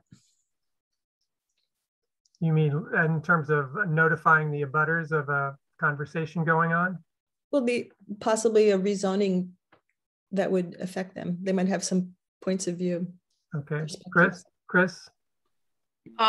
Yeah, so there's no requirement for us to send abutters notices to abutters for a rezoning. And there's been discussion about this in the past, like, should we do this? And since I think if this had been a zoning amendment that originated in the planning department or with the planning board, we probably would have done that because we would have felt ownership of this proposal. Right now, we're kind of accepting some ownership of it as a result of this change that we're proposing, but we didn't start out with it. So all of the probably courtesies that we may have offered didn't come to pass because we were not the owners of this. So we're proposing an alternative solution here. And it may make sense to talk to the owners of CVS and St. Bridget's, but again, we didn't feel like it was our proposal to really take that step. So. All right. Thank you. Andrew. Thanks, Doug. Yeah, I think it's would be a good courtesy. I know that St. Bridget's makes heavy use of that lot on Sundays, and they have sort of their pass through from that lot to their property. So to the extent that that's changing, I think it'd probably be useful to let folks know at least that it could change, right? Obviously, as we mentioned before, we would need someone to build it, but I think that would be a nice courtesy to extend. Thanks. Thanks, Andrew. Janet, I assume your hand is a legacy? Okay. All right, any more comments from the board? All right, I see 2 hands in the attendance. Let's go with Ronnie Parker first. Pam? Yes, I'm with you. I'm here. And if you could start the clock at 0. I will do that. Okay, this is Ronnie Parker. I'm sort of in day 2 of my home on North Prospect Street. And we are not directly across from this overlay that you mentioned. I think, so that's one of my questions, because we are sort of at the corner, at the place when people come out of this current CVS exit, they turn left, and that light, the turn, reflects entirely on our house in ways that I'm shocked. I obviously didn't sleep here before we bought the house, but I'm really surprised at the extent to which that light comes around at us. So first, if this new overlay, I actually should start that I'm so impressed that the city listened to all the people who came and spoke and really tried to do something different. I really am. And so we're not directly across. And then there was this thing about how the entry and exit would abut directly. And on the PowerPoint, you drew this line right across the middle of the new proposed lot. So my question is, what happens to the existing entry and exit? Does that still operate on its own? And will the people using the garage will have their own entry and exit? And then how is that managed with signs and traffic going one way or two way? All that's very confusing to me. And I think really does need just a little more work and clarity. But I did want to express my opinion that the 2-story green is really important because it is very difficult to imagine the impact of the light and the glare. And again, in your requirements, you said that it will be screened for lights and glare, which sounds great. That's like, we have a solution for polio or whatever, but the real question is, what is that? So I would like to understand more about what that screening requirement is. And I assume in your RFP, you won't just say screen for light and glare, there'll be some kind of standard. So I would really be happy, to tell you the truth, to come and talk to the appropriate person now that I'm here physically in the town government. So I don't have, I don't feel like I have to say so much at every meeting, and that I can be more concise. But I want assurance. And I know you keep saying, well, that's up to the applicant. Well, you know, let me give you an example. You said, oh, you can have a facade that is consistent with the historic nature of the homes across the street. Well, but what if none of your bidders, let's say you have 4 bidders and none of them really have anything that is, you know, they have something that's unsatisfactory. Would you not do the project and say, we are rebidding, we want somebody who really addresses this criterion? Or will you say, well, look, you know, we're lucky we got 4 bids. This one is a good price for us. And somebody said at a previous meeting, it doesn't cost the town a thing. All right, well, Ronnie, your time. The cost to the town has to do, with us who live around it. So I think all this, I just have these questions, but I have to tell you, I know my time is up. I have to tell you that I'm really impressed by the responsiveness to the comments, and I'm willing to engage some more and not be disruptive if I can have some answers and speak within my time.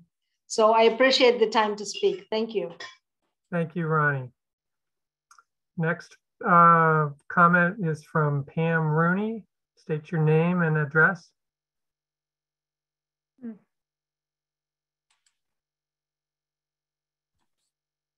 Hi, Pam. Hi there, Pam Rooney, 42 Cottage Street. Thanks.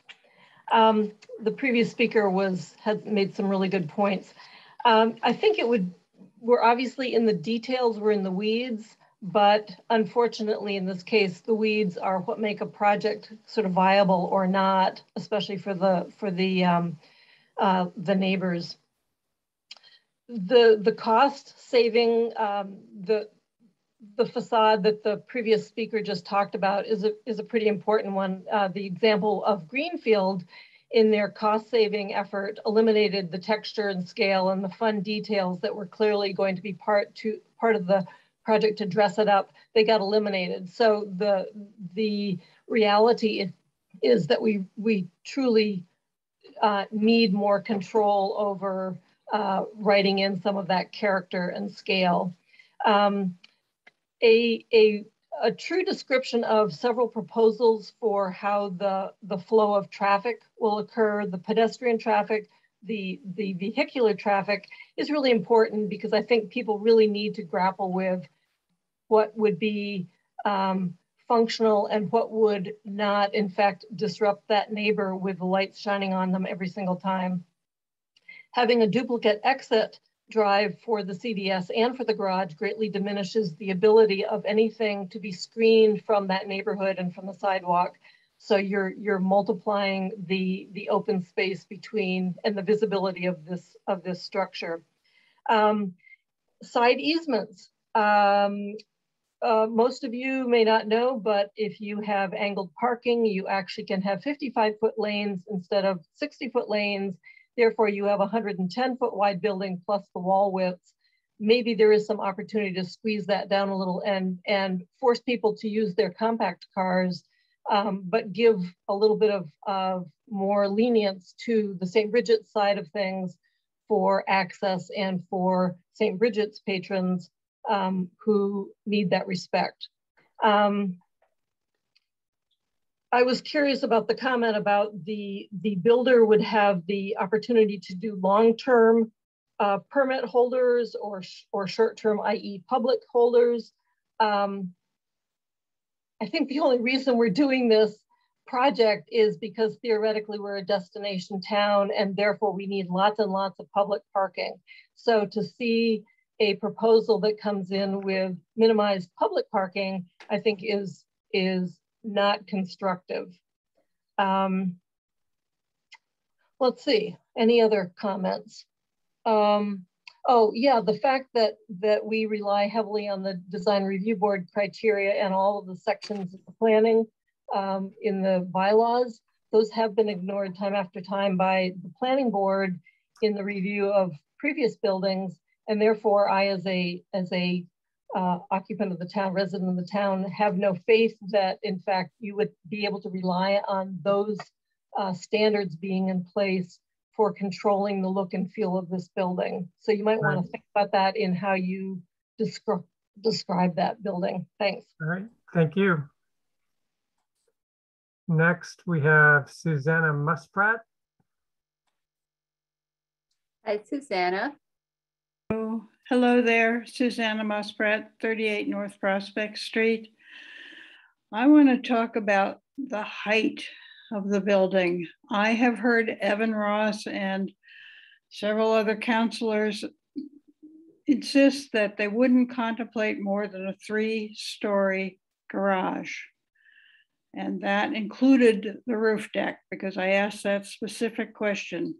Now, I think tonight I heard Nate say that a parking garage level could be as low as 7 or 8 feet, and you've got a 40-foot height, and that is a 5-story parking garage, which I hope you all are going to say we cannot permit to be in these dimensional standards.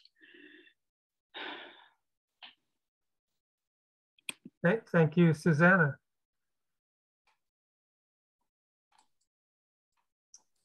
Next is Dorothy Pam. Hi, Dorothy. Hi.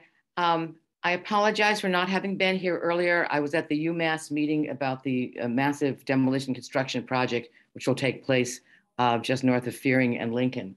But what I'm hearing is, and I hope I've missed some really wonderful stuff, that the only benefit so far is that if the parking garage does not go through, it will revert to the RG, because you're saying no setbacks. And then to quote Spring Street as an example of them existing, when that is a terrible example, and certainly one that has made people lose faith because every recommendation of the Design Review Board was completely ignored. So what are the benefits and what are the protections for the neighborhood besides there will be some trees? Thank you. Thank you, Dorothy. All right, it looks like we have no more hands in the attendees. So I think, Chris, you were looking for us to either support or not support having you and the staff continue to work on this and bring it back to another meeting. So do you want us to have a formal vote on that matter? Or do you want just a sense of the meeting? I think we'd like a sense of the meeting. All right. And maybe Rob has a different take on that. I would like to consult with Rob if you would be so kind as to ask his opinion. Sure, Rob. No, I think that would be fine. I don't think we need a formal vote at this point, and that'll give us enough direction to finish this up and put it in the proper form. Thank you. All right, so I guess the phrase "I'm generally supportive" comes to mind, and so I'm thinking maybe of going through the roll call on how people feel about each person feels. But first, I'm seeing 2 hands up from the board. Janet. I am generally supportive. I would like to spend some more time talking about specific issues I see. But when I was thinking about this, nobody in the planning department or on this board, as far as I remember from our previous meeting, has come out and said, yes, we recommend that this parcel be, rezoned from RG to BG. And that's the question really in front of the board. And I think it looks to me like we're going to recommend not to do that. And so, I was pondering that, there's really no support that I see for the RG. And I think when we talked earlier, there was really no other zoning district that really fit, right? Because you wanted some more flexibility, you wanted to limit height and things like that. And so that's what we're being asked to do, is recommend to the council this specific rezoning. And it strikes me that what we're talking about is a parking garage overlay that is more flexible and has the limits and flexibility, and we can tailor it to a parking garage, not a zoning district, which has 18 uses. And so I wondered that we have just embarked on a completely different zoning amendment, and how we should proceed on that, because there's a lot of there's so many details that need to be ironed out and language and issues. And so it seems to me this is like a separate endeavor, that we're no longer inside the first zoning amendment. We're on a completely different one with different dimensions. It's bigger, it's smaller, it's higher, it's lower, and things like that. And so that I just have been pondering, like, where are we in the zoning amendment process legally vis-a-vis the town council? All right, thanks, Janet. Why don't we, well, let's see, Nate, you've got your hand up. Maybe you'd like to take a pass at that. Oh, sure. I wasn't, I can address that. I think the initial zoning amendment was general enough that it's still within scope. So this was discussed with council, the town attorney as well. So, there wasn't the detail or specificity in the original proposal. So in terms of addressing parking, this is still within that scope. I raised my hand. Your understanding is we haven't departed from one process into initiating another one. Right. Okay. Fine. So let's hear from Jack. Thanks, Doug.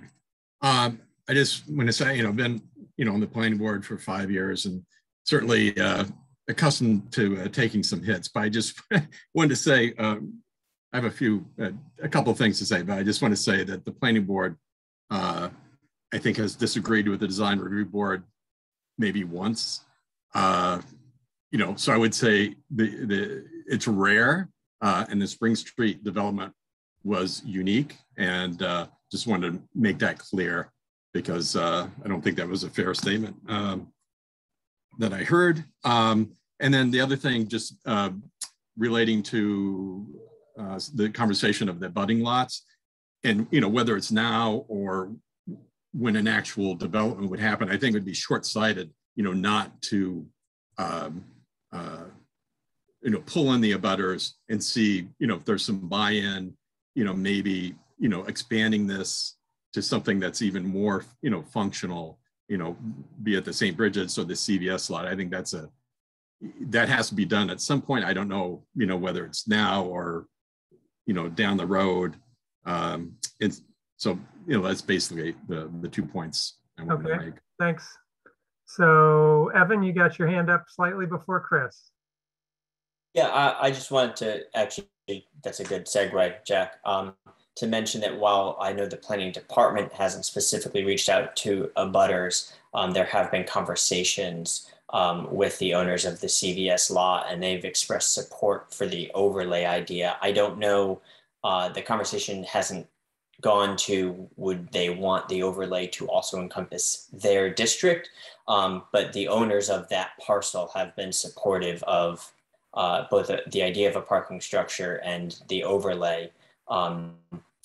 No response from St. Bridget's, but not for lack of trying. So the abutters are not unaware that this is happening, and there have been conversations. They just have not happened from the planning department because, as Chris said, this started originally as a proposal from Councilor Ryan and myself. Great, thank you, Evan. Chris, do you want to add something? Yeah, I would just want to say that, since this wasn't initiated by the planning department and it did come to us from town council, but I would kind of want to get some support from the town manager for the planning department to, to make contact with CVS owners or with St. Bridget's, since I think we're in a little bit of an awkward position. As I said before, it didn't originate with us. So if the town manager feels that it would be a good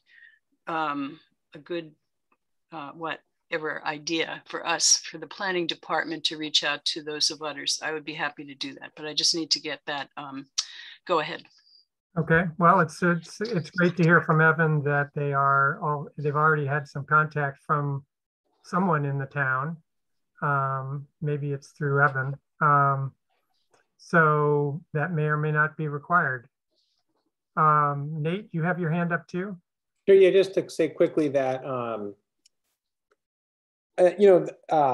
I think the public comments, there were some really good comments, and there are some aspects of the project that would be conditions in a request for proposal that was issued by the town that may wouldn't necessarily they couldn't be inconsistent with the zoning, but they could help shape the project a little bit more. And so, right, zoning doesn't regulate some things, and so my thought is, for instance, how parking spaces are allocated within a facility.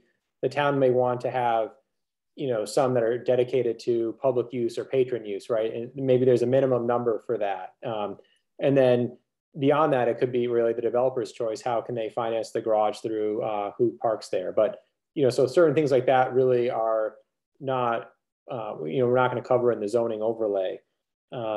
And then I was going to just talk to the height. In the RG, it's 3 stories and 40 feet. And so, with staff, we took 40 feet as that's what is allowed in the RG. And that's actually measured typically to say if it's a peaked roof to the midpoint. So the actual height of a peaked roof is more than 40 feet because that's the midpoint of the, depending on the roof slope or, style of roof. So, we thought 40 feet to the uppermost level of a wall or screening above the upper deck actually is pretty much like to, the roof, basically a peak of the roof of a parking structure. So it really does, keep the height down and is, similar to the height in the RG district. So I think I just wanted to address that that's a maximum too. It's not, someone doesn't have to build to that height. That is, again, a maximum, not saying you need to build there.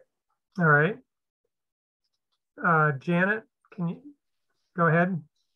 So we are in a sort of a strange spot, I think, Chris, in terms of where we are. And so I was wondering if we could just vote not to recommend the zoning change, but keep working on this idea, because I think it's a good idea. And I think it solves a lot of problems. I think I would feel, I have other issues, specific issues to bring up, but also I think it would be great if we sat down with some kind of working group of to work on this overlay. And I think it's sort of unprecedented to see a zoning amendment and then voted on it at the next meeting and have it sail forward without more work. And I do think this needs work. I think it's a really strong start. And so I was wondering if the next step would be to put together a working group of, a planning department, a planning board member, somebody from the bid, a builder, somebody from South Prospect Street, and just sit down and hash out like a really workable proposal. And I think it also could be a template for other parts of town, because I think that the disadvantage of the North Prospect, this location is North Prospect Street. There's a lot of people who live along there that can be impacted. You have other sites in town that have very few, either no residents or very few residents, but also those residents would need protection. So I think that we can just vote, hopefully, to recommend not to change from RG to BG, but also vote to recommend to town council that we keep working on this overlay idea and really hash it out and have a really strong, well-worded, document that has a lot of support behind it. And that's something that we kind of ran through because we're sort of at the public hearing and the clock is ticking on stuff like that. I really want to move forward on this idea, but I'd like to move forward on a way that we have time to go through the detail and talk things out. And I just wonder other people's thoughts about this. Would that help get us out of the awkward jam that we're in? Well, at least what I heard from Nate was he didn't think we were in quite the jam that you are afraid we are, that we don't really need to vote on the original way the proposal was structured. Chris, do you want to comment on that? Yeah, when I was referring to this being awkward, I was referring to the situation of my taking it upon myself to go and talk to abutters.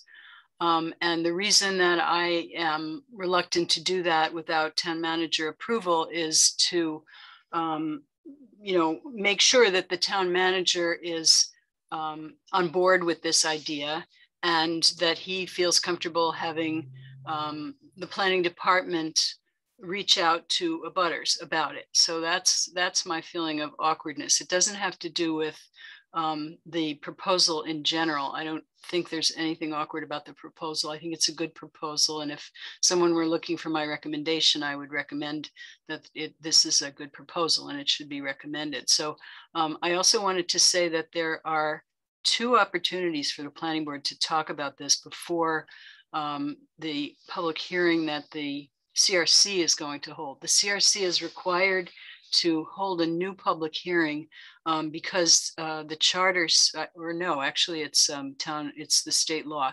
The state law says that the town council has to vote on a zoning amendment within 90 days of the close of its public hearing. So the town council's public hearing was held by the CRC, and the CRC closed its public hearing quite a while ago, and they didn't have an opportunity, or they didn't desire, or whatever you want, however you want to characterize it. They didn't take, and the planning department continued this public hearing, making it impossible for the town council to vote on this zoning amendment. So the fact is that the CRC is holding a public hearing. They're going to newly advertise it on November 9th. So the planning department has October 20th and November 3rd to talk more about this proposal. And the planning department would be happy, I would say, and Rob, I hope, would go along with this, that we would be happy to keep working on this and make it, a stronger proposal. So I would be reluctant to go along with the idea of voting this down or not recommending it at this time. I would want to keep working on it, at least within the time frame that we have. And I believe that by November 3rd, certainly we could achieve something that people would feel comfortable with. All right, I want to mention that it looks like George Ryan has joined the meeting. Thanks, Chris. Andrew. And by the way, if we could, we've been going almost 2 hours, and I'm not sure how long people want to spend on this evening, since we are going to see it at least twice more. So I'm hoping we can get a roll call on whether people are generally supportive, probably in the next 30 minutes, let's say. Andrew. Sorry, I'm just getting warmed up, and we had 4 hours. Like, we're at halftime. I think I just want to make sure. Oh, you want to take a break? No. I think if I heard you right, Janet, you're saying let's just clarify when you clarify that we're not going to change the underlying zoning, and I think we've heard that, right? That we'll keep it as RG. Makes sense. I think I know I have a couple of like minor changes that I think I might, just from seeing this, that I might recommend for the proposal. I don't think it's going to be very much. I'd love to see what Nate comes back with, and I feel like we probably have we've got some letters of support in our packet from local businesses supportive of this. I feel good, certainly, to answer your question, Doug, of like, do we generally feel good about this? I generally feel good about this, and would feel comfortable asking the team to just make the tweaks we've talked about, and then let's kind of do our homework over the next 2 weeks and bring some good questions in to try to put this thing to bed. Because if we can make this happen, my gosh, like when you sent that thing out, Janet, from like 1980, it's like 40 years we've been trying to get this thing. It's crazy. So anyhow, okay, I'm in support. Okay, thank you. Rob?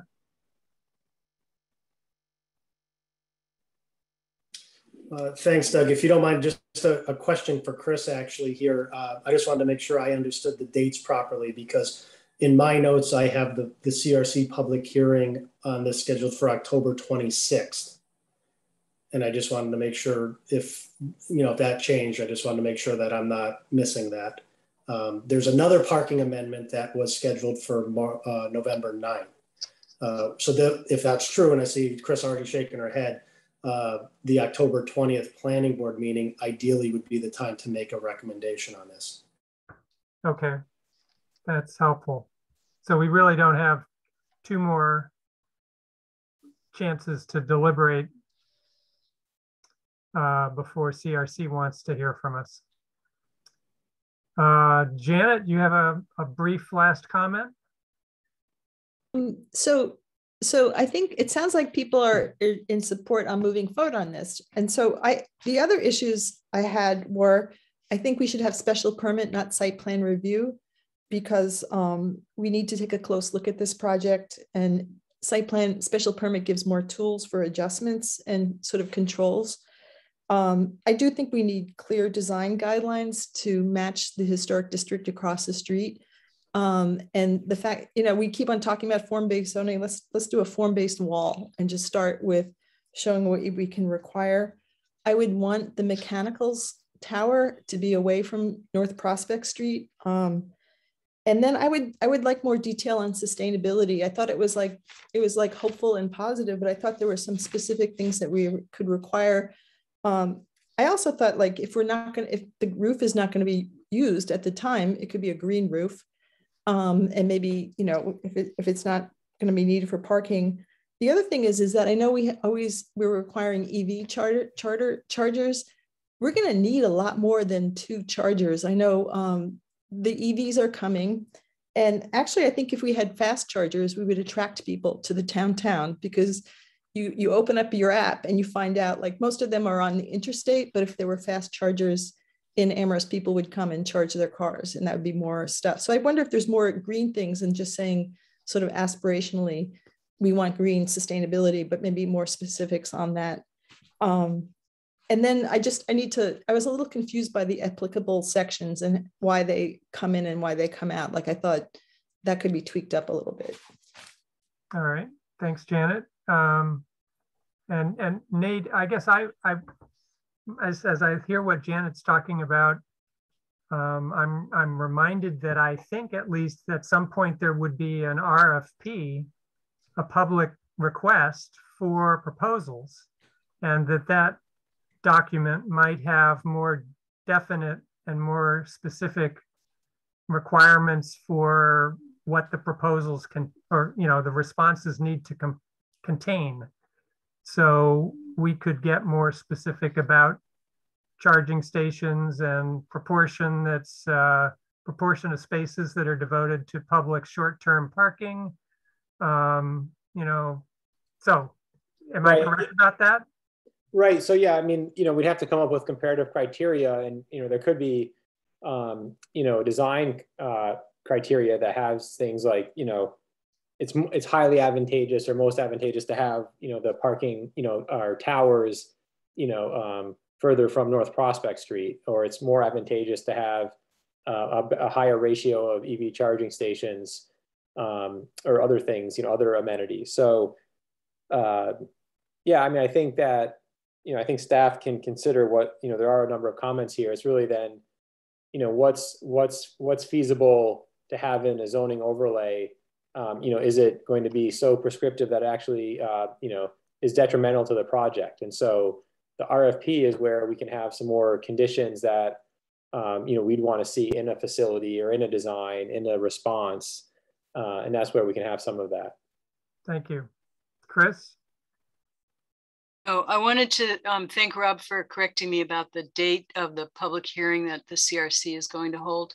But even so, the CRC is holding its public hearing on October 26th.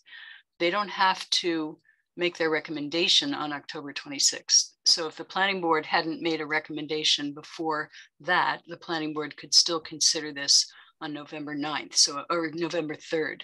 So the planning board could take, the time it feels that it needs to come to a conclusion about this. So I just wanted to offer that. The planning board could consider this on October 20th, and it could consider it on November 3rd and come to a conclusion then, and the CRC could come to its own conclusion. And the agendas for those 2 meetings that we have, are they very full? They are October 20th, you're considering mixed use buildings. So you have that on the schedule, and you also have a parking lot for the Potic Coal Conservation Area. Those are the only two things you have on October 20th.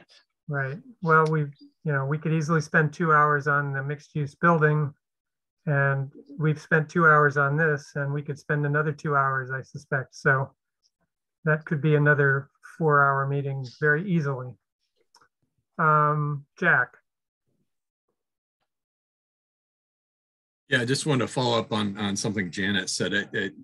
I guess with regard to the roof, I mean, does the current overlay allow parking on the roof? So there actually would be 4 levels of parking, because right now I feel like the garage is on the smallish side, and I think that roof parking would be paramount, and then solar on top of it in terms of those on the stanchions, whatever, is what I would read between the lines is what we were thinking. But I just wanted to make clear that the roof is not a roof. I mean, it would be a 4th level of parking. Okay, that's it. All right, thanks, Jack. It's just a question, but. Yeah, I think it probably depends on how we structure the RFP and whether we want to maximize the number of spaces or we want to get something else on the top surface. Chris, you are muted. Chris, you're muted. That was a legacy hand. I'm sorry. Okay. All right. So we've heard a couple people say they were generally supportive. We didn't go through every single member. I guess I'll ask at this time, is there anybody who is not generally supportive? Raise your hand if you are not generally supportive. All right, I don't see any hands. And so at this point at 8:34, I guess we can continue the hearing to October 20th. I guess I'll need a motion. And Chris, do you have a time specific we should put in the motion? The Potic Coal Conservation Area is scheduled for 6:35. And so you could schedule this for 7 o'clock. All right. So I guess I'd like a motion to continue the hearing to October. It's the October 20th at 7 p.m. Janet? I move to continue this hearing to October 20th at 7 p.m. Great. Thank you, Janet. And Andrew? Second the motion. All right. Going through the members. Maria? Approve. Jack? Oh, approve. Tom? Aye. Andrew? Affirmative. Janet? Yes. And Johanna? Aye. And I'm an aye as well, so that's unanimous. Doug? Yes, Janet.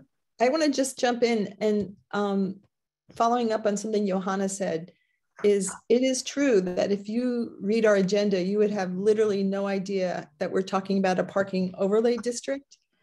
And so, and you wouldn't know to look for it. And so I'm wondering if the planning board could publicize this fact, or the next time we post the agenda, describe, it better.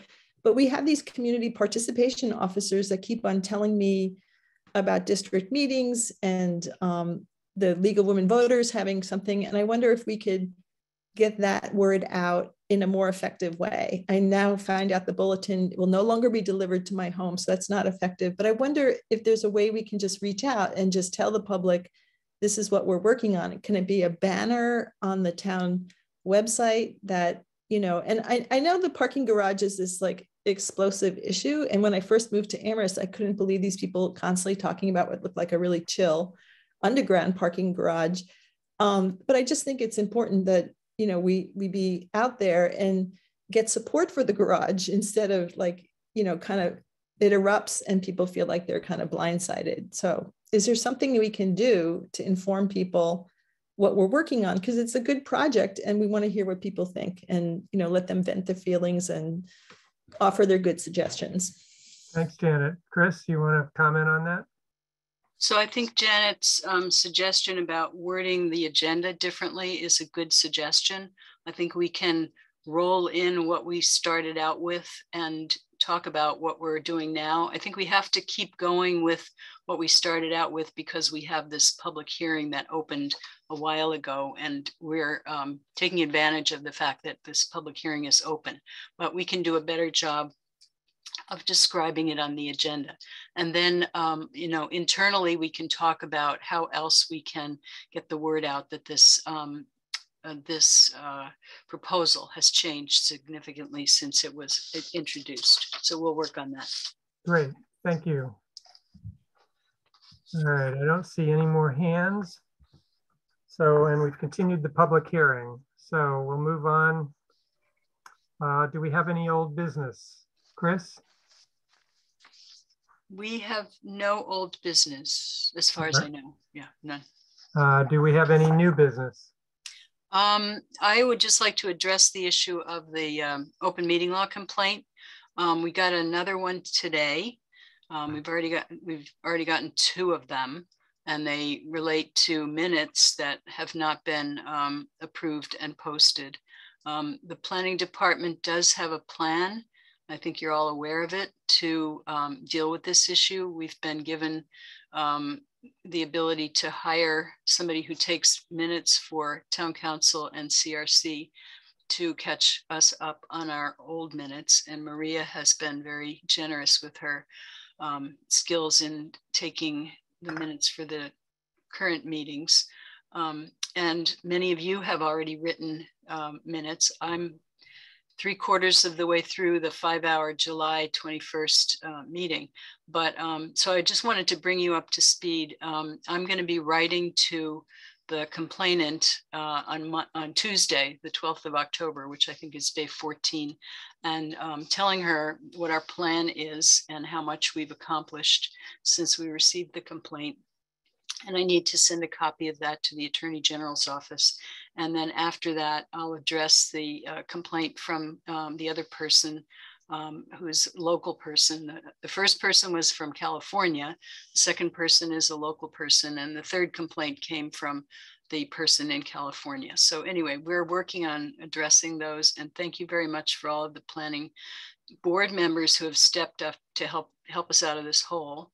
And we hope that by October 20th, we will bring you minutes that you can review. I actually wrote an email to you all last night, and it contained the minutes, 3 sets of minutes that were written by planning board members in addition to Maria's minutes, but I never sent the email.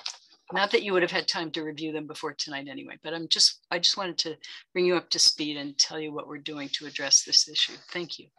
Right, and so, you know, you've got several minutes from a couple of board members, and I think every board member volunteered to do 1 set. So those who have completed their minutes, we won't be coming back to you again. And Maria, we're hoping to let you off the hook with your minutes, probably maybe the next meeting. I think maybe 1 more meeting might be enough. But those who haven't finished their minutes, Chris, would ideally you have at least a draft you could send the complainant on the 12th? But, you know, would you like to give people that target? Yep. Yes, that would be great. If you could get me a draft by October 12th, then I can send it off to the complainant, the first complainant, and the second complainant, I'll probably send her what I've got too. So and can we post our drafts on the town website before they are approved or not? I think we could.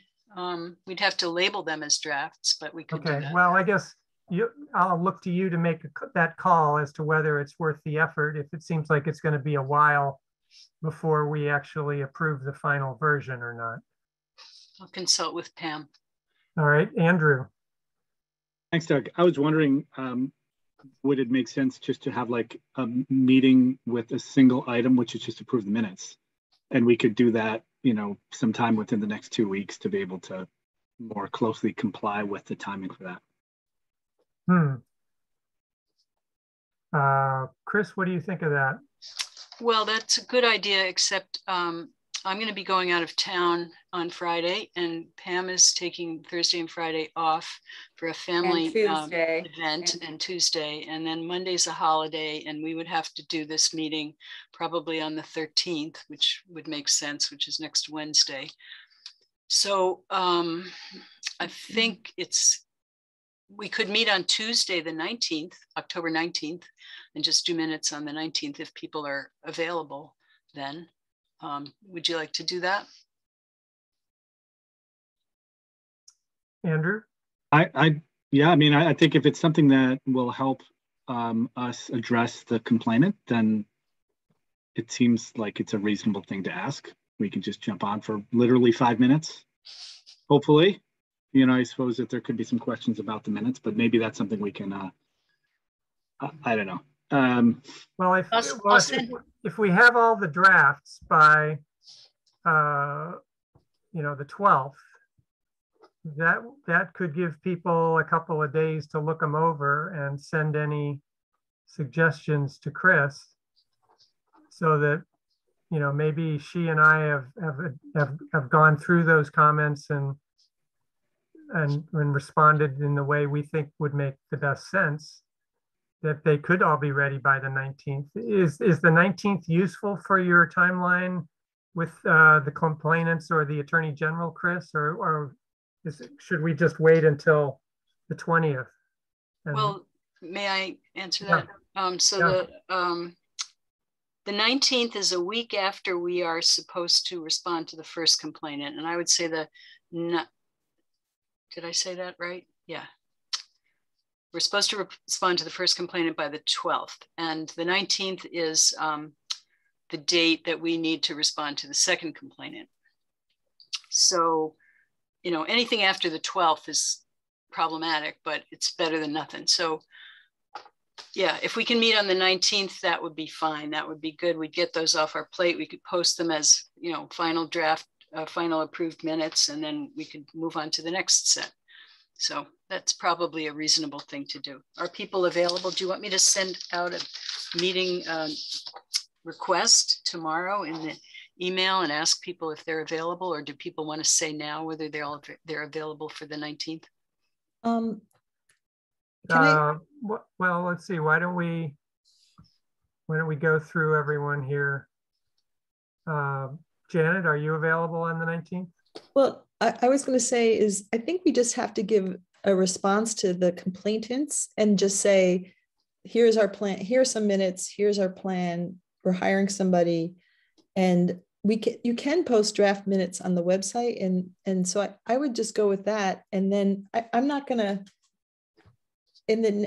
have like sit down for 5 hours and draft minutes and have them ready by next week. And so I don't want to slow the group down, but I don't think we have to resolve all the late minutes by the 19th. And so the 12th really won't work for you? Yeah, I think it's too fast. And so I think we're all diligently working on our minutes, or everybody but me, but I just don't, I would rather not plow through sets of minutes plus the agenda. Like I think the packet and the work that we're doing is really important. And I think we can do a couple of sets of minutes at our 20th meeting. And then I think it's fine just to do a few and, you know, the rest in November, and just as long as we're making progress and we give a plan. And if we're posting our drafts, I think we're in better shape. So I don't want to.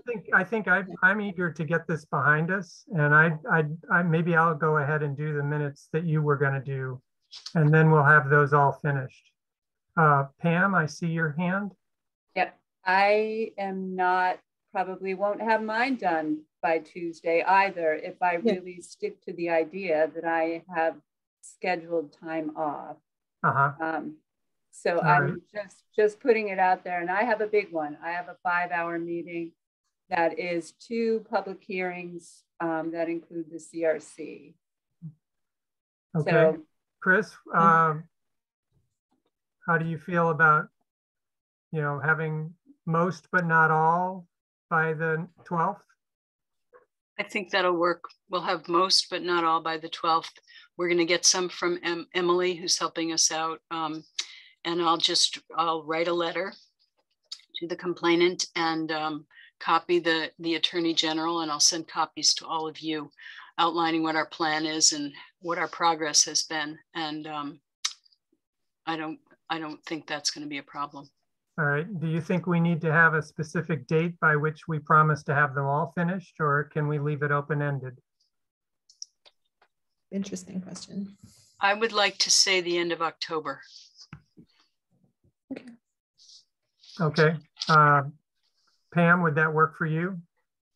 The end of October? Well, at this point, I have the May 19th minutes that I am responsible to do, which I will work like a little rabbit after this weekend, I promise. I get what happens to me is I'm so diligent, but then it's also time to build another packet and attend another meeting and, you know, all the other little things. So it's hard for me to say, but yeah, once I get through this weekend, if Chris Brestrup tells me it needs to be done by such and such a date, it will be done. Okay. Right, Chris? All right, Chris, your hand is still up? No? Okay. And remind me of the date you gave, Chris? Gave a date of the end of October. End of October. So Janet, would that work for you? Yes? Okay, good. Andrew. Thanks. I just want to make sure none of us are accidentally doing the same minutes, right? I know I was given a date, but just when I hear someone say that someone else will pick it up, like it's all perfectly assigned? Yeah, I have, you know, I kept track of all the dates and made sure everybody got a unique date.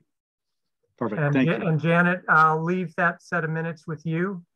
Sounds like we don't need to rush quite as much as I thought.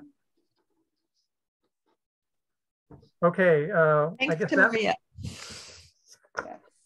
Yeah, well, we do want to let Maria get back to full participation. So, you know, and hopefully have, I guess, Pam go back to doing the minutes for the meeting in real time as soon as we can. So thanks everyone for that. Chris, no other new business? No other new business. Okay. Form A, A&R? Yes, we do. I promised you I wouldn't have another topic, but we do have a Form A. And so if Pam can bring that up, I'll show it to you. It's on Market Hill Road. And it is a property that is owned by the Stoge family. And there's a house on it. And you can see the property here. So Market Hill Road is between Flat Hills Road and East Leverett Road in North Amherst. And the property is surrounded by the turquoise line. And now, and it's actually two properties. It's the yellow property and the turquoise property. So if Pam will bring up the A&R, I can show it to you. This one? Yes, thank you. So what I have they're it a doing, little bigger. Thank you. So what they're doing is dividing this property into 5 lots. This property here is a kind of strange shape, but it does meet the zoning requirements. It's got the square footage that's needed, which is... Chris, we cannot see your cursor. I'm sorry. Okay. Pam can use her cursor. Mm-hmm. So there's a strange shaped lot at the western end, which kind of horseshoes over the existing house. And this lot has a greenhouse and it's got a barn on it, but it does meet the zoning requirements of 30,000 square feet. And it has more than 150 feet of frontage. So that lot is okay. It's got its building circle drawn on there, the 150-foot building circle. So that's lot, I can't read the number. Is that lot 5 or 6?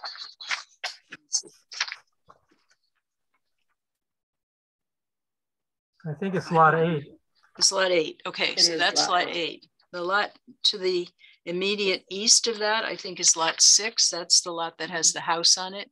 It also meets the requirements of 150 feet of frontage and more than 30,000 square feet, as do the other 3 lots, which are more conventionally shaped, 5, 4, and 3. Lot 3 is a flag lot, and it has more than twice the number of square feet that it needs. It's got, with its access strip, it's got more than 60,000 square feet. So that those are the lots, and what you are declaring is that this doesn't have to go through the subdivision control process. And you're not creating a new road. All the lots are frontage lots. So I think you can feel confident that this does not have to go through the subdivision control process. And what you would be doing is authorizing Doug to sign this A&R plan. All right. Do we need a formal motion, Chris, or? No, you could just ask if anyone objects. Anyone object to that? All right. I'm not seeing any hands. Okay. I guess we need to schedule our next meeting in the back parking lot. That's right. I'll send you an email. Okay. And that's it for the Form A&Rs? Yep. Yes. Report of chair. I really don't have anything to report. Report of staff. I don't have anything more to report. All right. And then, so at 8:54, we can adjourn. Thank you all. And thanks for all your help again. Thank you all. Thank you. Thank you, Maria. Good night. Thank you, Maria. All right. Bye, Pam. Goodbye, Mr. Marshall. Thank you for everything. Enjoy your